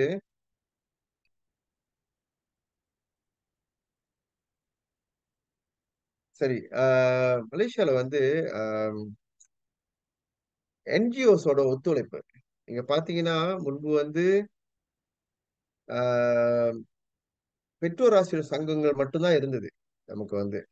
அதுக்கப்புறம் வந்து எல்பிஎஸ் வந்து தோற்றுவிச்சாங்க. நெறைய பள்ளிகள்ல வந்து நம்ம வந்து ஆரம்பிச்சோம். முன்னாள் மாணவர்கள் நெறைய உதவிலாம் செய்ய வந்தாங்க. இந்த வகையில இவங்களுடைய பங்கு வந்து அ பங்களிப்பு வந்து ரொம்ப முக்கியமா கருதப்படுது. ரொம்ப தேவையா கருதப்படுது. இருந்தாலும் நெறைய பள்ளிகள்ல வந்து இன்னும் இவங்களுடைய ஒத்துழைப்ப வந்து பள்ளி நிர்வாகம் வந்து அந்த அளவுக்கு பயன்படுத்திக் கொள்ளல. நெறைய பள்ளிகள்ல வந்து அ அவங்க அவங்களோட சேர்ந்து அ ஒத் ஒத்துழைப்பு கொடுத்து, அவங்களும் பள்ளி நிர்வாகம் ஒத்துழைப்பு குடுத்து, அ இன்னும் வந்து பார்க்கலன்னு சொல்லலாம் ஓரளவு. அ அது அது மட்டும் நான் பண்ணிக்கணும். ஸ்கிரீன் தெரியுதுங்களா? ஷாலினி ஸ்கிரீன் தெரியுது தானே? ஸ்கிரீன் தெரியுது சார். தெரியுது, ஆனா தெரியுதுங்க. சரி சாரி. நானு கொஞ்சம் விஷயம் பண்ணிட்டேன். சரி, அப்ப இந்த வகையில வந்து அ ஏற்கனவே நான் வந்து இன்னைக்கு இந்த தகவல் தான் நான் உங்களுக்கு பகிர்ந்து கொள்ள முடியுது. உங்கள்ட்ட உங்களுடைய அ கருத்த சொல்லுங்க. கேள்விகள் எதுவும் இருந்தா சொல்லுங்க. நான் அதுல இருந்து உங்களுக்கு நெறைய விஷயத்த வந்து இன்னும் நானு குடுக்க முயற்சி பண்றேங்க. இத ஒட்டி எதுவும் கேள்வி இருக்கலாம். அந்த பள்ளிகள ஒட்டி. உங்களோட சந்தேகங்கள் இருக்கலாம். அல்லது நீங்க உங்களுடைய கண்ணோட்டம், இந்த நான் குடுத்த விவரங்கள ஒட்டி வேற எதுவும் இருந்துச்சு அப்டின்னாக்க, வாய்ப்பு குடுக்கலாங்களா ஷாலினி? அ ஆ குடுக்கல. கண்டிப்பா சார். சப்போஸ் குடுக்கலாம். சார் ஏன்னா இன்னும் நானே ஒரு பேசிக்கிட்டு 10 இருந்தா நிமிஷம் இருக்குது. ஆ அதுக்கப்புறம் நம்ம 20 நிமிஷம் வந்து கேள்வி பதிலுக்கு வச்சிருக்கிறோம். ஆனா ஏர்லியா நம்ம கேள்வி பதிலுக்கு ஓபன் பண்ண போறோம்னாலும் ஓகே தான் சார். ஏன்னா 2 வே அவங்க நெறைய கேட்க கேட்க நான் இன்னும் நெறைய சொல்ல முடியும்னு நெனைக்கிறேன். கண்டிப்பா சார், சிக்கல் இல்ல. அ சரி சொல்லுங்க, அதுக்கு முன்னாடி அவங்க சொல்லிட்டு கேள்வி தயார் பேசுறது. பண்ணட்டும். இன்னொரு விஷயம், இந்த இறுதி ஸ்லைட் வந்து நான் எப்பயுமே இத ரொம்ப நாளா நான் இத வலியுறுத்திக்கிட்டு இருக்கேன். ரொம்ப சிம்பிளா தான் போட்டிருக்கேன். என்ன இது கணக்கு அப்படின்னு நீங்க கேட்கலாம். ஆ தமிழ் பள்ளிகள்ல வந்து நமக்கு வந்து நிதி பிரச்சனை வந்து இன்னும் வந்து முழுமையா முழுமையா இல்ல தீரலன்னு சொல்லலாம். சில பள்ளிகள் மட்டும் தான் இந்த நம்முடைய என்ஜிஓஸ் உதவியோட, அரசாங்க உதவியோட கொஞ்சம் பெர்ஃபார்ம் பண்றாங்க. இருந்தாலும் நெறைய பள்ளிகள் வந்து அவங்கள்ட்ட வந்து போதிய அ நிதி இல்லாதனால நெறைய விஷயங்கள அவங்கனால வந்து தொடர்ச்சியா செய்ய முடியல. ஏன்னா நாங்க வந்து சீன பள்ளிகளுக்கும் போறோம். மலைய பள்ளிகளுக்கும் போறோம். மலைய பள்ளிகளுக்கும் உங்களுக்கு தெரியும். அங்க உள்ள நிலைமை அரசாங்கம் எப்படி ஏன்னா பந்த்வான் பெண்ணோன்னு சொல்றோம், நம்ம பந்த்வான் மோடான்னு சொல்றோம் நிறைய பள்ளிகள். சீன பள்ளிகளுக்கு வந்து நான் ஒரே ஒரு உதாரணம் சொல்றேன். நான் ஒரு தடவை ஒரு 5 இயர்ஸ்க்கு முன்னாடி ஒரு பிணைக்கு போயிருந்தோம் ஒரு பள்ளிக்கு. நாங்க அவங்களுடைய தலைமை ஆசிரியர்கிட்ட பேசிட்டு இருக்கும்போது அவங்க வந்து கட்டடம் கட்டுறாங்க, புதிய கட்டடம். ஒரு சை ஒரு சைனீஸ் லேடி வந்தாங்க பள்ளிக்கு. அந்த அன்னைக்கு வந்துட்டு அவங்க செக் கொடுக்க வந்தாங்க, டொனேஷன் கொடுக்க வந்தாங்க. அவங்க கொடுத்துட்டு யதார்த்தமா பேசிட்டு போயிட்டாங்க. நாங்க அங்கதான் இருந்தோம். அப்ப தலைமை ஆசிரியர் பேசிருக்கும்போது கேட்டேன், எவ்வளவு கொடுத்தாங்க அப்படின்னு. 1 மில்லியன். ஒரு சைனீஸ் லேடி பள்ளிக்கு 1 மில்லியன் நன்கொடை கொடுத்துட்டு போறாங்க. பிணைங்களா இது வந்து பிணைங்க, உங்களுக்கு தெரியும் பிணைங்களாம் வந்து எப்படி பிசினஸ் மேன்லாம் இருக்காங்க, சைனீஸ்லாம் இருக்காங்க அப்படின்னு. சோ அந்த வகையில நமக்கு பள்ளிகள்ல வந்து இந்த மாதிரி நம்ம எதிர்பார்க்க முடியாது கண்டிப்பா. சீன பள்ளிகளுடைய நமக்கு தெரியும் மலேசியால வந்து சீன பள்ளிகள் அவங்களுடைய பள்ளிகள்லாம் பாத்தீங்கன்னா எப்படி போயிட்டு இருக்கான்னு நமக்கு தெரியும். அவங்க ஒவ்வொரு பள்ளியிலும் மண்டபங்கள் இருக்கு. ஆஹ் அவங்க வகுப்பு அறைகள்லாம் பாத்தீங்கன்னா ரொம்ப சொபிஸ்டிகேட்டடா இருக்கும். நிறைய ஸ்மார்ட் போர்ட்லாம் இருக்கும். நிறைய உதவிகள் இருக்காங்க, சாப்பாடு கொடுக்குறாங்க, நிறைய புக்ஸ் எல்லாம் வாங்கி கொடுக்குறாங்க, டியூஷன் புக்ஸ். ஆசிரியர்களுக்கு வந்து டியூஷன் ஃபீயே கொடுக்குறாங்க. பெற்றோர் ஆசிரியர் சங்கமே அவங்களுக்கு வந்து டியூஷன் ஃபீ கொடுத்து எக்ஸ்ட்ரா நேரம் படிச்சு கொடுக்க சொல்லி எல்லாம் செய்றாங்க. ஸோ நம்ம அந்த அளவுக்கு நம்ம போகணும் அப்படின்னு இல்லை. இருந்தாலும் உங்களுடைய தாட்ஸ்க்காக நான் கொடுக்குறேன். இப்ப இங்க பாத்தீங்கன்னா நான் இந்த ஸ்கிரீன்ல வந்து இது ரொம்ப இடத்துல நான் வலியுறுத்திக்கிட்டு வரேன், சொல்லிக்கிட்டு தான் வரேன். வாய்ப்பு கிடைக்கிறப்பெல்லாம் நான் இது வந்து சொல்லிட்டு தான் இருக்கேன். என்ன அப்படின்னாக்க, மலேசியாவோட தமிழ் பள்ளிகளுடைய பிரச்சனையை நம்ம தீர்க்கணும்னா ஒரு நல்ல திட்டம் இருக்கு. இந்த திட்டம் வந்து நீங்க எல்லாரும் யோசிக்க வேண்டிய திட்டம். என்ன திட்டம்னாக்க, பள்ளியில் மாணவர்கள் ஒவ்வொருத்தரும் கண்டிப்பா தமிழ் பள்ளியில படிச்சிருப்பீங்க, நிறைய பேர் படிச்சிருப்பீங்க. நான் படித்த பள்ளிக்கு வந்து நான் 1000 வெள்ளி கொடுக்கணும். என்னுடைய வாழ்நாள்ல ஒரு தடவை 1000 வெள்ளி கொடுக்கணும் அப்படின்றதான் இந்த திட்டம். இந்த 1000 வெள்ளி நான் எப்படி கொடுக்க போறேன்? அப்ப ஒரு நீண்ட தூர திட்டம், நீண்ட கால திட்டம். சரிங்களா? இது வந்து பள்ளி என்ன செய்யணும் அப்படின்னாக்க, நீண்ட கால திட்டமா இதை ஏற்படுத்தி 3 வருஷம் பிராக்டிகல் ஸ்ட்ராட்டஜின்னு சொல்லுவோம். 3ல இருந்து 5 வருடத்துக்குள்ள இந்த ஒவ்வொரு பள்ளியும் 1 மில்லியன் திரட்டணும். 1 மில்லியன் அவங்க திரட்டுறாங்க அப்படின்னா மாதம் 3000 வெள்ளி, ஏறக்குறைய மாதம் 3000 வெள்ளி. அதோடைய வட்டி மட்டும் ஒரு வருஷத்துல 30,000 வெள்ளிக்கு மேல கிடைக்கும் அப்படின்னா மாதம் 3000 வெள்ளி அவங்களுக்கு அந்த வட்டியா கிடைக்கும். அதை எடுத்து அவங்க எல்லா நிகழ்ச்சிகளும் செய்யலாம். அதுக்கப்புறம் வந்து நம்ம போய் நன்கொடை திரட்டுற அந்த சுமை, ஒவ்வொருத்தரையும் கஷ்டம், அதாவது ரொம்ப சிரமப்படுறாங்க ஆசிரியர்கள்லாம். சோ அது வந்து நமக்கு இருக்காது. இந்த இந்த சூழல்ல இதுல என்ன அவர் பரிந்துரைக்கிறான் அப்படின்னா, இந்த நிர்வாகம் வந்து பள்ளி நிர்வாகம், முன்னாள் ஆசிரியர் சங்கம், குறிப்பா எல்பிஎஸ், பெற்றோர் ஆசிரியர் சங்கம், பிறகு அந்த பள்ளி தலைமை நிர்வாகத்தோட சேர்ந்து 1000 பேர் 1000 வெள்ளி திட்டத்தை உருவாக்குறாங்க அப்படின்னாக்க, ஒவ்வொரு மாணவர்களும் வருடம் 300 வெள்ளி, 3 வருஷத்துல ஒரு 1000 வெள்ளி அவங்க கொடுக்கலாம். அல்லது 4 வருஷத்துல 250 வெள்ளி 4 வருஷத்துல அவங்க கொடுத்தாலும் சரி. ஆனா வாழ்நாள்ல ஒரு தடவை இந்த 5 வருஷத்துக்குள்ள அவங்க கொடுத்துட்டாங்கன்னு சொன்னா ஒரு 1000 பேர் கண்டிப்பா அந்த பள்ளியில இருந்து குறைஞ்சபட்சம் 1000 பேருக்கு மேல இருப்பாங்க. சில பெரிய பள்ளிகள்ல ஒரு 5000 பேர் இருக்க முடிச்சுட்டு படிச்ச மாணவர்கள்ல இருந்து 1000 பேர் நம்ம கொடுத்தாலே 1 மில்லியன் நமக்கு கிடைச்சிடும். 3 வருடத்துல ஏறக்குறைய 1 மில்லியன் நம்ம கொலெக்ட் பண்ணிடலாம். இது ரொம்ப உதவியா இருக்கும். பெரிய பள்ளிகள்லாம் கண்டிப்பாக செய்யணும். நான் ரொம்ப ஒரு தடவை சொல்றேன், 500 மாணவர்கள் இருக்கிற பள்ளிகள்லாம் ரொம்ப ஈஸியா ஒரே வருஷத்துல கொலெக்ட் பண்ணிடலாம். சிறிய பள்ளிகள்லாம் கொஞ்சம் 3 வருஷம் அப்படி எடுக்கும். ஏன்னா கொஞ்சம் கஷ்டம். இதை வந்து இந்த பணம் வந்து நேரா பிக்ஸ்ட் டிபாசிட்ல அவங்க கொடுக்குற பணம் வந்து நேரா பிக்ஸ்ட் டிபாசிட்டுக்கு போகும். பிக்ஸ்ட் டிபாசிட்ல இருந்து அவங்களுக்கு வட்டி மட்டும்தான் வரும். அந்த பணம் அப்படியே தான் இருக்கும். ஸோ இந்த வட்டி மட்டும் எடுத்து அவங்க பண்ணலாம். டார்கெட் வந்து 1 மில்லியன், ஆனா 2 மில்லியன்ல இருந்து 5 மில்லியன் போக கூட வாய்ப்பு இருக்கு பெரிய பெரிய பள்ளிகள். இது வந்து நான் இந்த வாய்ப்பை நான் பயன்படுத்தி நான் பரிந்துரைக்கிறேன் ஒண்ணு. ஆம், அடுத்து வந்து மலேசியால வந்து போட்டிகள்லாம் இப்ப வந்து பாத்தீங்கன்னாக்க தேசிய அளவுல தமிழ் மாணவர்களுக்கான போட்டிகள்லாம் நடக்கிறது ரொம்ப குறைவு. ஏன்னா நம்மளோட மலேசியா சிஸ்டம் பாத்தீங்கன்னா கல்வி அமைச்சை நம்பி தான் நம்ம இருக்கிறோம். ஆனா போட்டிகள்லாம் பாத்தீங்கன்னா மலேசிய கல்வி அமைச்சு வந்து குறிப்பிட்ட போட்டிகள் தான் செய்றாங்க. ஆஹ் ஒரே வருடத்துல நிறைய மாணவர்களை தேசிய அளவுல பங்கெடுக்க வைக்க முடியல. தமிழ் மொழிக்கு மட்டும் குறிப்பா தமிழ் பள்ளிகளுக்கு இது வந்து தமிழ் ஆசிரியர் தமிழ் ஆசிரியர் மன்றம் வந்து ஒரு சீர்தூக்கி பார்க்கலாம். இந்த தமிழ் ஆசிரியர் தேசிய தமிழ் ஆசிரியர் தலைமை ஆசிரியர் மன்றம் வந்து ஒரு பெரிய பங்காற்றலாம். இது வந்து கண்டிப்பா அவங்களுக்கு நான் பிறகு வந்து நாங்க கலந்து பேசி அவங்க உதவியா இருந்து சில விஷயங்கள்லாம் நான் ஏற்கனவே தலைவரை நான் சொல்லியிருக்கேன். இது கண்டிப்பா நாங்க பண்றோம் அது.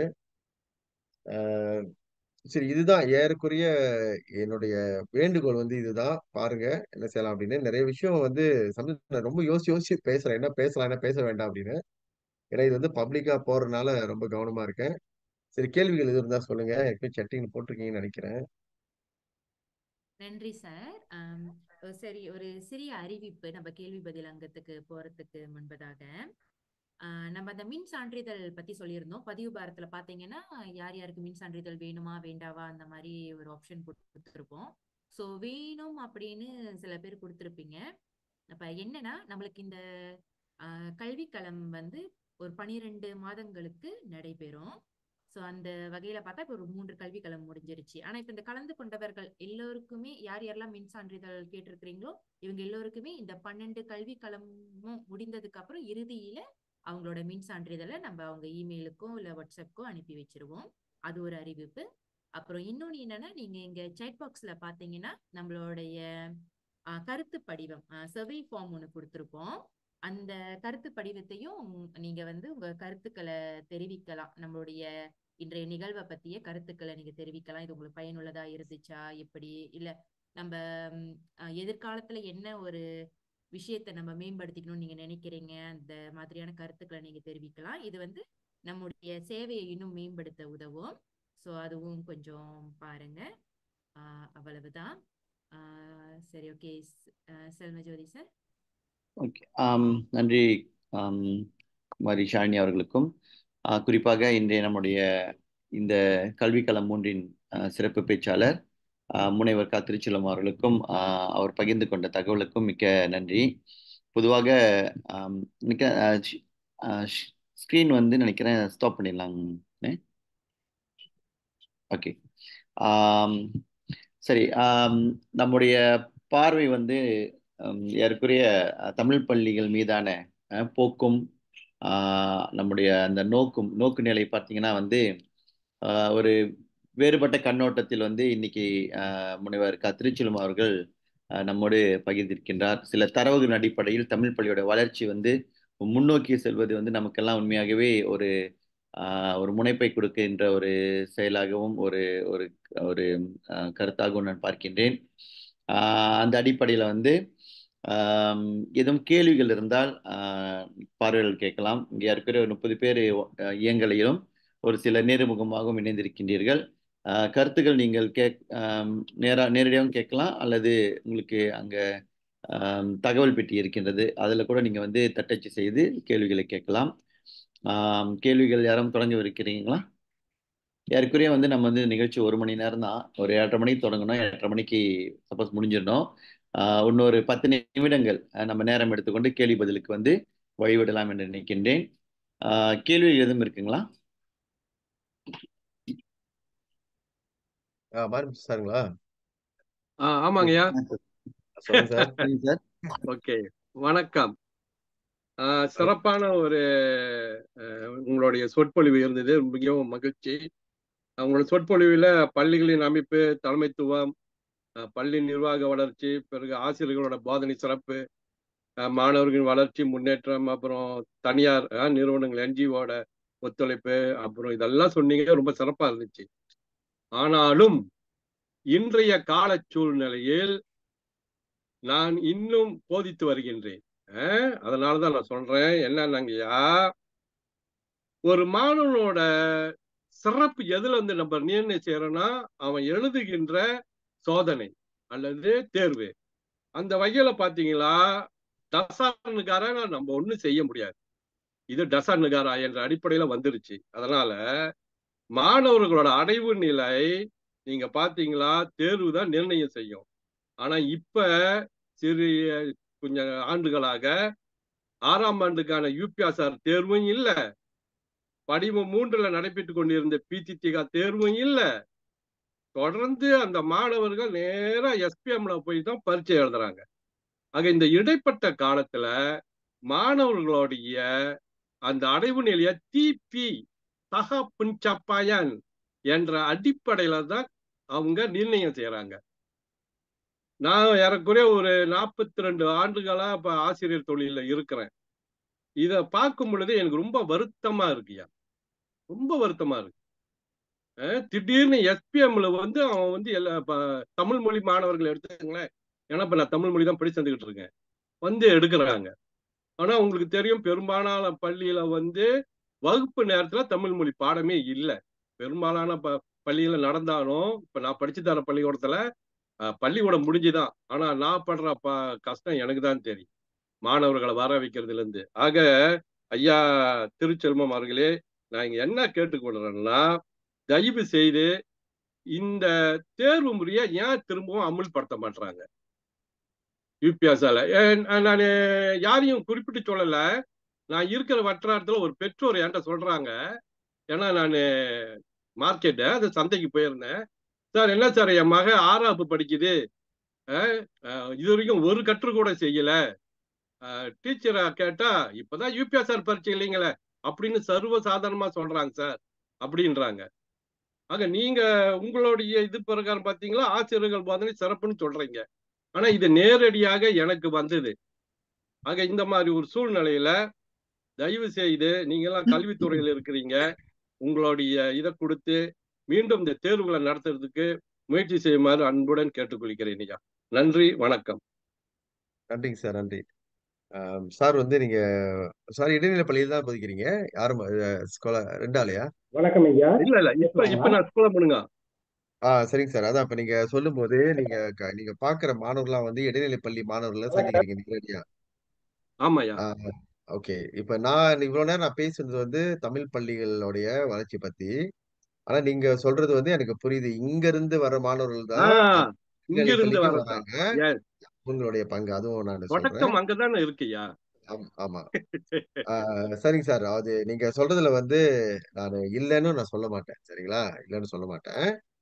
அவ இந்த அதான் நம்ம சொன்னேன். யுபிஎஸ்ஆர் வந்து இருக்கும் பொழுது 2 பிரச்சனைகள் இருந்தது. ஒண்ணு வந்து போட்டி. மாணவர்களுடைய வந்து நிறைய போட்டி இருந்தது.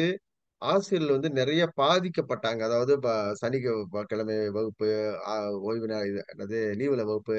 இந்த டிக்டாட்டர்ஷிப் சொன்னேன்ல சர்வாதிகார முறையில வந்து அவங்கள வச்சு பிள்ளைங்கள்லாம் வந்து படிக்க வச்சாங்க. நல்ல மாற்றம் வந்தது. பிள்ளைங்கள் நல்ல ஒரு சுமாரான மாணவர்களும் நல்லா தேர்ச்சி பெற்றாங்க. படிக்க முடியாத மாணவர்களும் ஓரளவு சுமாரான தேர்ச்சிலாம் பெற்றாங்க. அது வந்து கண்கூடா நம்ம பார்த்தோம். இடைநிலை பள்ளியில ஓரளவு சாதனை செய்தாங்க. இப்ப நீங்க பார்த்தீங்கன்னா, இப்போ இந்த யுபிஎஸ்ஆருக்கு பிறகு ஒரு 5, 6 வருஷமா இந்த டிபி வந்து நான் ஒரு பக்கம் வச்சிருவோம். அது வந்து இன்டர்னல் நம்ம என்ன சொல்லுவோம், உள்ளுக்க அ நம்ம இன்டர்னல் ஸ்கோரிங். ஒரு பொது பரீட்சை நம்ம வந்து நேஷனல் பரீட்சை இல்லாதனால, பொது பரீட்சை இல்லாதனால, இந்த என்ன சொல்லுவாங்க, அந்த உந்துதல் பள்ளியிலயும் சரி, பெற்றோர்கள் மத்தியிலயும் சரி, இந்த உந்துதல் இல்ல. அதாவது ஒரு போட்டி மனப்பான்மை வரல. இந்த மாணவர்கள கட்டாயமா படிக்க வைக்கணுன்ற சூழல் இல்லாதனால, அது வந்து கொஞ்சம் குறைந்துகிட்டு தான் போகுது. அது இல்லன்னு சொல்ல முடியாது. ஆனா, அ இது இதுக்கு என்ன அ இன்னொரு காரணமும் இருக்கு. நான் இங்க சொல்றேன். இது வந்து ஆக்சுவலி வெரி கான்ஃபிடென்ஷியல். நீங்க பாத்துங்க. என்னன்னா வேலை பளு. ஆசிரியர்கள் மத்தியில வேலை பளு வந்து அதுக்கு என்கிட்ட டாத்தாவும் இருக்கு. ரொம்ப அதிகமான வேலை பளு இருக்கறனால, ஆசிரியர்களால அவங்களுடைய பாட போதனைக்கு வந்து முக்கியத்துவம் குடுக்க முடியல. இப்ப ஏறக்குறைய ஒரு 30 ஆசிரியர்கள் ஒரு பள்ளியில வந்து 50 ஆசிரியர்கள் வேலை செய்திருக்கணும் அப்படின்னா, இப்ப வந்து 30 பேர் தான் இருக்காங்க. 50 பேர் இருக்க வேண்டிய இடத்துல ஒரு 30, 35 பேர் தான் இருக்கிறாங்க.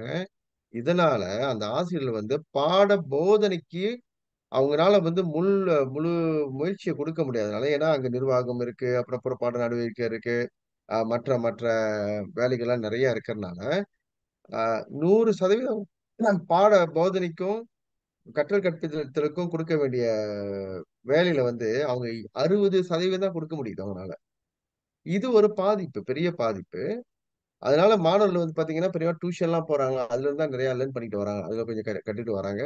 இருந்தாலும் நாங்க வந்து இந்த வலியுறுத்துறோம். வலியுறுத்தி தான் வரோம். அரசாங்கமும் இதுக்கு வந்து சில நடவடிக்கை எடுத்திருக்காங்க. இப்ப அண்மையில வந்து பாத்தீங்கன்னா, நிறைய ஆசிரியர்ல வந்து இப்ப உள்ள கொண்டு வராங்க. அது கொஞ்சம் இன்கிரீஸ் பண்றாங்க. இதெல்லாம் நம்ம பார்க்கிறோம். செய்றாங்க. ஆனா உங்களுடைய பரிந்துரை வந்து கண்டிப்பா அரசாங்கம் வந்து அத சீர்தூக்கி பார்த்துக்கிட்டு இருக்கு. அரசாங்கத்துக்கு தெரியுது. அதாவது முன்பு பரீட்சை இருக்கும் பொழுது மாணவருடைய அச்சீவ்மென்டும், இப்ப இல்லாத நேரத்துல அச்சீவ்மென்டும் அவங்களால பார்க்க முடியுது. நாங்க இன்டர்னலும் நாங்க இத வந்து டிஸ்கஸ் பண்ணிட்டு தான் வர்றோம். ஆனா ஒரு நல்ல முடிவு எடுப்பாங்க. ஏற்கனவே பார்லிமென்ட் லெவல் கேட்டிருந்தாங்க. பிஜி3 இன்னும் வருமா? பிஜி3 ஆஹ் யுபிஎஸ்ஆர் வருமான்னு கேட்டிருந்தாங்க. அது 2ம் வராதுன்னு சொல்லியிருக்காங்க. அதாவது பிஜி3 யுபிஎஸ்ஆர் அதே மாரி இல்லாட்டியும், ஏதோ ஆஹ் ஒரு அவங்களுக்கு வந்து இப்ப நிலையான் அசஸ்மென்ட் செய்யக்கூடிய சூழல் வர வாய்ப்பு இருக்குங்க சார். சோ இதுதான் இந்த இப்போதைக்கு ஆனா இடைநிலை பள்ளிகள்ல வந்து நம்ம அது வந்து இன்னைக்கு தமிழ் பள்ளினால நான் அதை மட்டும் பேசுறேன். இடைநிலை பள்ளிக்கு போனீங்கன்னா இன்னும் நிறைய உங்களுக்கு தெரியும் பிரச்சனைகள் வந்து இன்னும் நம்ம அது தனியா நான் ஒரு டாபிக் போட்டு நிறைய டிஸ்கஷன் செய்ய வேண்டியது இருக்கு. இடைநிலை பள்ளியோட. சரிங்க நன்றி சார். நன்றி முனைவர் வணக்கம். ஐயா, முனைவர் கத்துரை பேசலாமா? செல்வம் அவர்களுக்கு. வணக்கம். அடுத்த கேள்வி. கேட்கலாங்களா ஐயா? பேசலாமா? கேட்கலாம் கேட்கலாம், பேசுங்க. வணக்கம் ஐயா ஆயினர் திருச்சி அவர்கள் வணக்கம். எனக்கு மகிழ்ச்சி. அவர் என்னுடைய நானும் அவரும் ஒரே கல்லூரியில் பயின்றவர்கள். அவருக்கு நீ அடையாளம் தெரியாத ராஜராஜன் நானு. வணக்கம் தமிழ் ஐயா. பள்ளிகளின் அடைவு நிலை பற்றி மிகச் சிறப்பாக அவர் சொன்னது வந்து மனக்குளிர்வாக இருந்தது. இந்த மாதிரி ஆய்வினர்களுடைய தகவல்களை கேட்கும்போது தான் சிறப்பா இருக்கு. ஏன்னா சமுதாயத்துல வந்து அடைவு நிலை இல்லை, என்ன செய்தார்கள் கேட்கும்போது இந்த அடைவு நிலை இருப்பது மகிழ்ச்சியாக இருக்கின்றது. ஆசிரியருடைய உழைப்பு, ஆசிரியர்களை மத்தியில் இருக்கின்ற அந்த வேலைப்பளு பற்றி அவர் சொன்னது மிக உண்மை. அதை வந்து 31 ஆண்டுகள் தமிழ் பள்ளியில் பணியாற்றுகின்ற அந்த அனுபவத்துல சொல்லலாம். இந்த வேலைப்பளுவை குறைப்பதற்கு பல இடங்களில் தலைமை ஆசிரியர் மன்றங்கள் வாயிலாக நாங்களும் பல பரிந்துரைகளையும் வைத்திருக்கின்றோம் என்பதையும் இங்கே சொல்கின்றோம். இந்த நேரத்துல வந்து தமிழ் பள்ளிகளில் இந்த யூபிஎஸ்ஆர் இல்லாததனால் அவர்கள் பாடத்தை நடத்துவதில்லை, ஒரு கட்டுரை கூட கொடுப்பதில்லை என்பதை வந்து ஏற்றுக்கொள்ள முடியாது. அது ஏதோ ஒரு இடத்தில் 2 இடத்துல நடக்கலாம். மற்ற இடங்களில் எல்லாம் வந்து ஆசிரியர்கள் இந்த டிபிஐ அடைவதற்காகவே பல கட்டுரைகள் கொடுக்கிறார்கள். தலைமை ஆசிரியர்கள், துணை தலைமை ஆசிரியர்கள் அதை வந்து மாதந்தோறும் அதை வந்து பார்த்து கொண்டிருக்கின்ற சூழல் எல்லாம் கண்டிப்பாக இருக்கின்றது. ஆக அந்த தேர்வு என்பது வந்து தேவைதான், அதை மறுப்பதற்கில்லை. அது முக்கியமான ஒன்றுதான், அதை நாமளும் உணர்கின்றோம். ஆனா அதே நேரத்துல அந்த தேர்வு இல்லாதனாலேயே தமிழ் பள்ளிகள் பாடமே ஆசிரியர்கள் போதிப்பதில்லை, கட்டுரை கூட கொடுப்பதில்லை. நான் ஒரு தமிழ் பள்ளி தலைமை ஆசிரியராக அதனை ஏற்றுக்கொள்ள முடியாது என்கின்றேன். அதே நேரத்துல வந்து கொஞ்சம் சுருக்கமாக உங்க கருத்தை வந்து பதிவு செய்தீர்கள் உங்க தரப்பு. இன்றைய இந்த தகவல்களின் மூலமாக நம்முடைய ஐயா திருச்செல்வம் அவர்கள் வந்து ஒரு கருத்தை கேட்க விரும்புகிறா, அல்லது ஒரு தகவலை கேட்க விரும்புகின்ற. ஐயா, நம்ம தமிழ் பள்ளியில் நீங்க சொன்னது போலயே அந்த குரு ஆப்ஷன் அது நீண்ட காலமாகவே இருக்கின்ற ஒரு சிக்கலாகவே இருக்கின்றது. அந்த குரு ஆப்ஷன் இல்லாதது வந்து நம்முடைய பிள்ளைகள் அந்த அந்த சாஃப்ட் ஸ்கில்ஸ் உருவாக்குறதுக்கு பெரும் தடையாக இருக்கின்றது. அது நீங்க சொன்னது மாதிரியே அந்த ஓட்ட போட்டிகளில் நமது பள்ளிகள் மிளிராததற்கு இதுவும் கூட ஒரு காரணம். ஏன்னா அந்த பிஜேகேல வந்து சிறப்பு பயிற்சி எடுத்த ஆசிரியர்கள் எத்தனை பள்ளிகளில் இருக்கின்றார்கள் அப்படின்ற ஒவ்வொரு பள்ளியிலும் கட்டாயம் இருக்க வேண்டும். அதே போல நம்ம பள்ளியில் அந்த ஆப்ஷன் மியூசிக் என்பது மிக அரிதாகிவிட்டது. மாணவர்களுடைய உணர்வு வளர்ச்சியிலே இசைக்கல்வி மிக முக்கியம். அது தமிழ் பள்ளிகளில் மிக தேங்கி நிற்பதாக கருதுகின்ற. ஆக இந்த ஆப்ஷன், எல்லா ஆப்ஷனும் ஒரு பள்ளியில் இருப்பதற்கு அரசு வட்டாரத்தில் ஏதும் திட்டங்கள் இருக்கின்றதா என்று சொல்லுங்கள். நன்றி, வணக்கம். ஓகே, நன்றிங்க ராஜராஜன். ஓகே, உங்களோட கருத்து வந்து நீங்க என்ன சொன்னீங்கன்னாக்க எல்லா பள்ளிகளும் வந்து அவர் சார் சொன்ன மாதிரி இல்லைன்னா அதுவும் உண்மைதான். அதாவது சில பள்ளிகள்ல வந்து பாத்தீங்கன்னாக்க அதாவது மாணவர்களுக்கு வந்து ஒரு சில ஆசிரியர்கள் இருக்கலாம். பாடங்களை வந்து முழுமையா கவனிக்காம இருக்கலாம். ஆனா பொதுவா எல்லா பள்ளிகளுமே செய்றாங்க. நிர்வாகம் நல்லா போய்க்கிட்டு இருக்கு. இருந்தாலும் அந்த அடைவு பாத்தீங்கன்னா, தேர்வு இல்லாதனால அந்த அடைவோடைய தொய்வு வந்து நம்ம பார்க்க முடியுது. அது நீங்களும் ஏற்கனவே புரிஞ்சுக்கிட்டீங்க. அவர் சாரும் புரிஞ்சுக்கிட்டாரு. இதுக்கு வந்து இது அரசாங்கத்த நம்ம எல்லாருமே வந்து ஒரே ஃபீல்ட்ல தான் இருக்கிறோம். நாங்க வந்து எங்களுடைய வேலைய செய்றோம் அந்த பக்கம். இருந்தாலும் எதிர்பார்ப்பு வந்து நீங்க என்ன எதிர்பார்க்கிறீங்களோ, அதான் நாங்களும் எதிர்பார்க்கிறோம் ஆக்சுவலி. பார்ப்போம் இது வந்து எப்படி போகுது அப்படின்னு ஒண்ணு. இன்னொன்னு இந்த ஆப்ஷன் வந்து பிரச்சனை வந்து இன்னைக்கு நேத்து பிரச்சனை இல்ல. இது அரசாங்கத்துக்கு தெரிஞ்ச பிரச்சனை தான். ஆனா இதுக்கு தீர்வுன்றது அவ்வளோ எளிதான தீர்வு இல்ல. ஏன்னா ஆசிரியர்கள் இடமாற்றம், கணவரோட மனைவி போறது, மனைவி இருக்கிற இடத்துல கணவர் போறது, அவங்கள வந்து இப்போ ஆப்ஷன்னா பிரிச்சுட்டு இவங்க ஆப்ஷன் வேணும்னு பிரிச்சாலும் பிரச்சனை.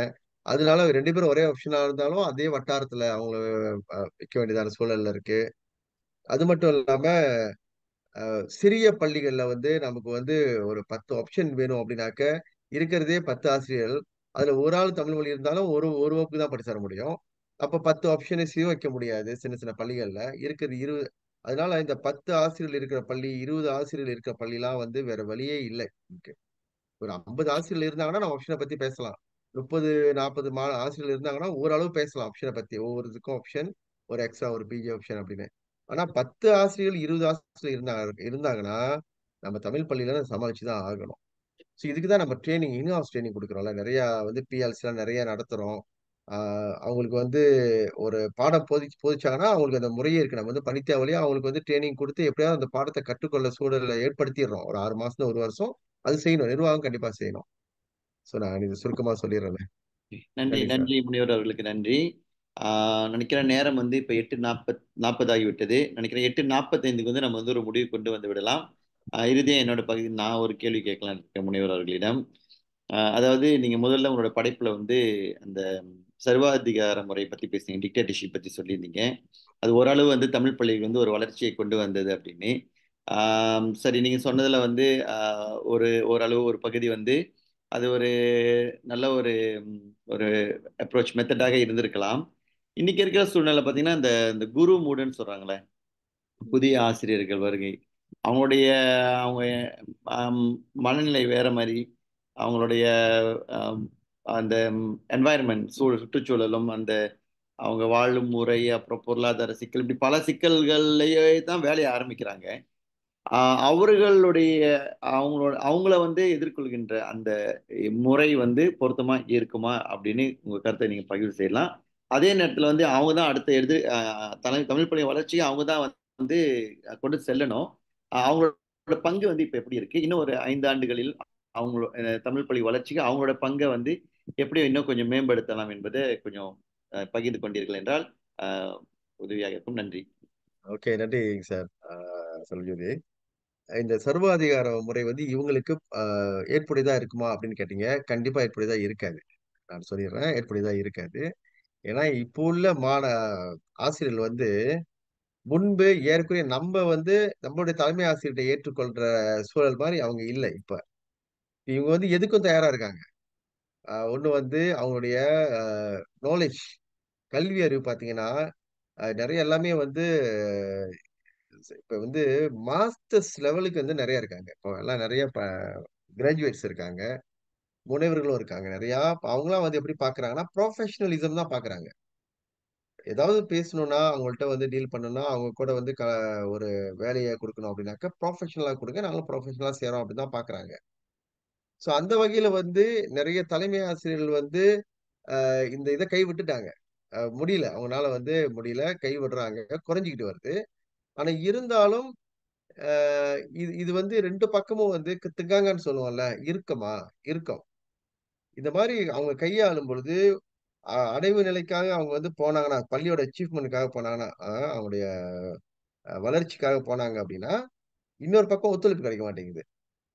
அப்ப இந்த திக்காங்க இந்த ஸ்கூல் கல்ச்சர் கிளைமேட்ஸ் பாதிக்குது. ஸோ இதனால வந்து நிறைய பள்ளிகளை நம்ம பார்க்கிறோம். இந்த புதிய ஆசிரியர்கள் வந்து அவங்களுக்கும் அந்த கேப் ஆஃப் த ஏஜ், அந்த ஜெனரேஷன் கேப் இருக்குல்ல, அது வந்து ரொம்ப கொஞ்சம் ஓரளவு பாதிப்பு இருக்குதான், நீங்க சொல்ற மாதிரி பாதிப்பு.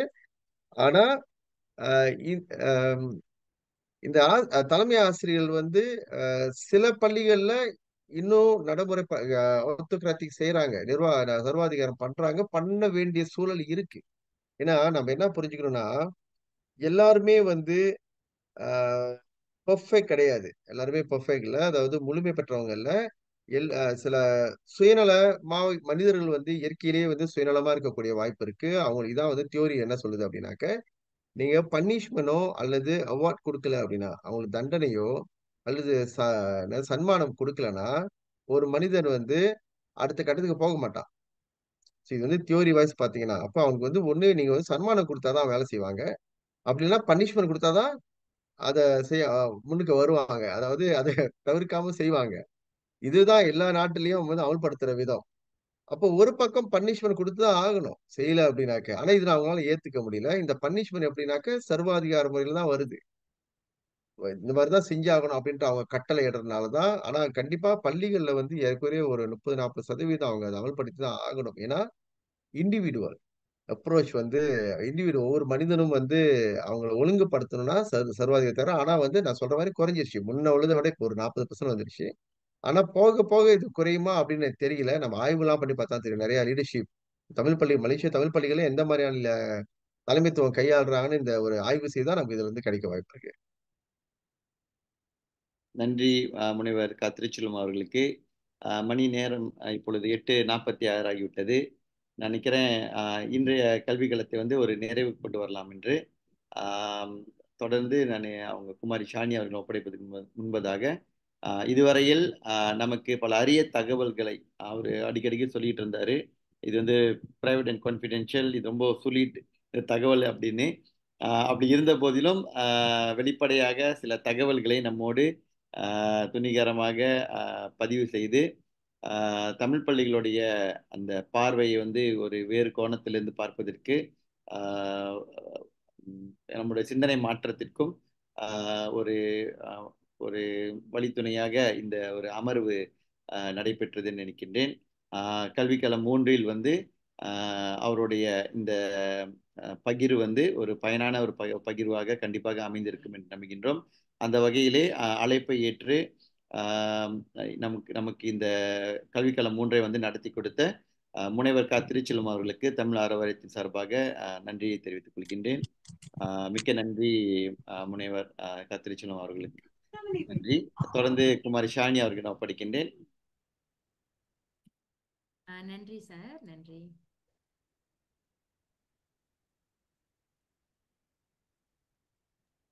அனைவருக்கும் வணக்கம்.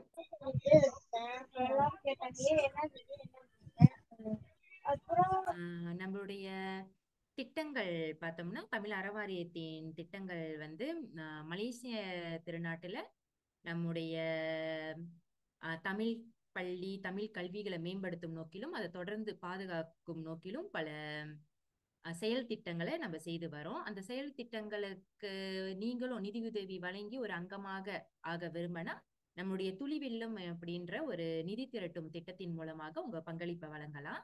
துளிவெல்லம் திட்டத்துல பங்களிப்பு வழங்க விரும்புறவங்க தாராளமா ஷாலினி என்ன தொடர்பு கொள்ளலாம். நன்றி. மீண்டும் அடுத்தடுத்த கல்வி களத்துல தொடர்ந்து சந்திப்போம். இந்த கல்வி களம் பற்றிய என்று நடக்கும் அந்த நாலு யாரு எந்த டாபிக் அப்படின்ற விவரங்களை வந்து புலனம் வாயிலாக உங்களுக்கு நம்ம தொடர்ந்து அறிவிப்போம். தொடர்ந்து நம்மோடு இணைந்து வரும் அனைவருக்கும் மிக்க நன்றி. நன்றி, வணக்கம். நன்றி, வணக்கம். நன்றி, நன்றி, வணக்கம் ஷாலினி. இந்த வாய்ப்பு கொடுத்த எல்லாருக்கும் நன்றி. ஏதோ நன்றி, வணக்கம். நன்றி, பொறுத்த அருளுமாறு கேட்டுக்கொள்கின்றேன்.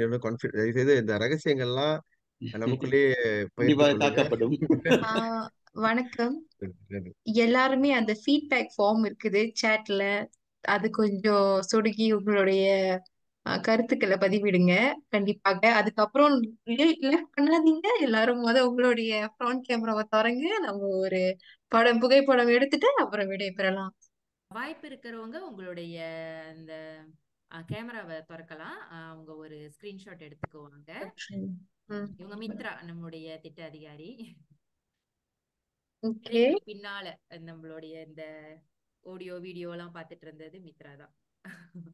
சரி, நம்ம புகைப்படம் எடுக்கலாம். எல்லாரும் வந்துட்டீங்களா? ஓகே, 1 2 3. ஓகே, இன்னொன்னு 1 2 3. ஓகே, நன்றி மித்ரா. சொன்னது போல அந்த கருத்து படிவம் ஒரு 2 நிமிடம் நம்ம இன்னும் கொஞ்சம் நேரம் ஜூம் வச்சிருப்போம். நீங்க அந்த கருத்து படிவம் ஃபில்அப் பண்ணிருங்க. மிக்க நன்றி உங்களுடைய கருத்துக்களுக்கு. மீண்டும் அடுத்த கருத்துக்களத்துல சந்திப்போம். நன்றி, எல்லாருக்கும் நன்றி. ராஜராஜன், உங்களை பார்த்ததுல ரொம்ப சந்தோஷம். ரொம்ப நாள் ஆச்சு நினைக்கிறேன் பார்த்து.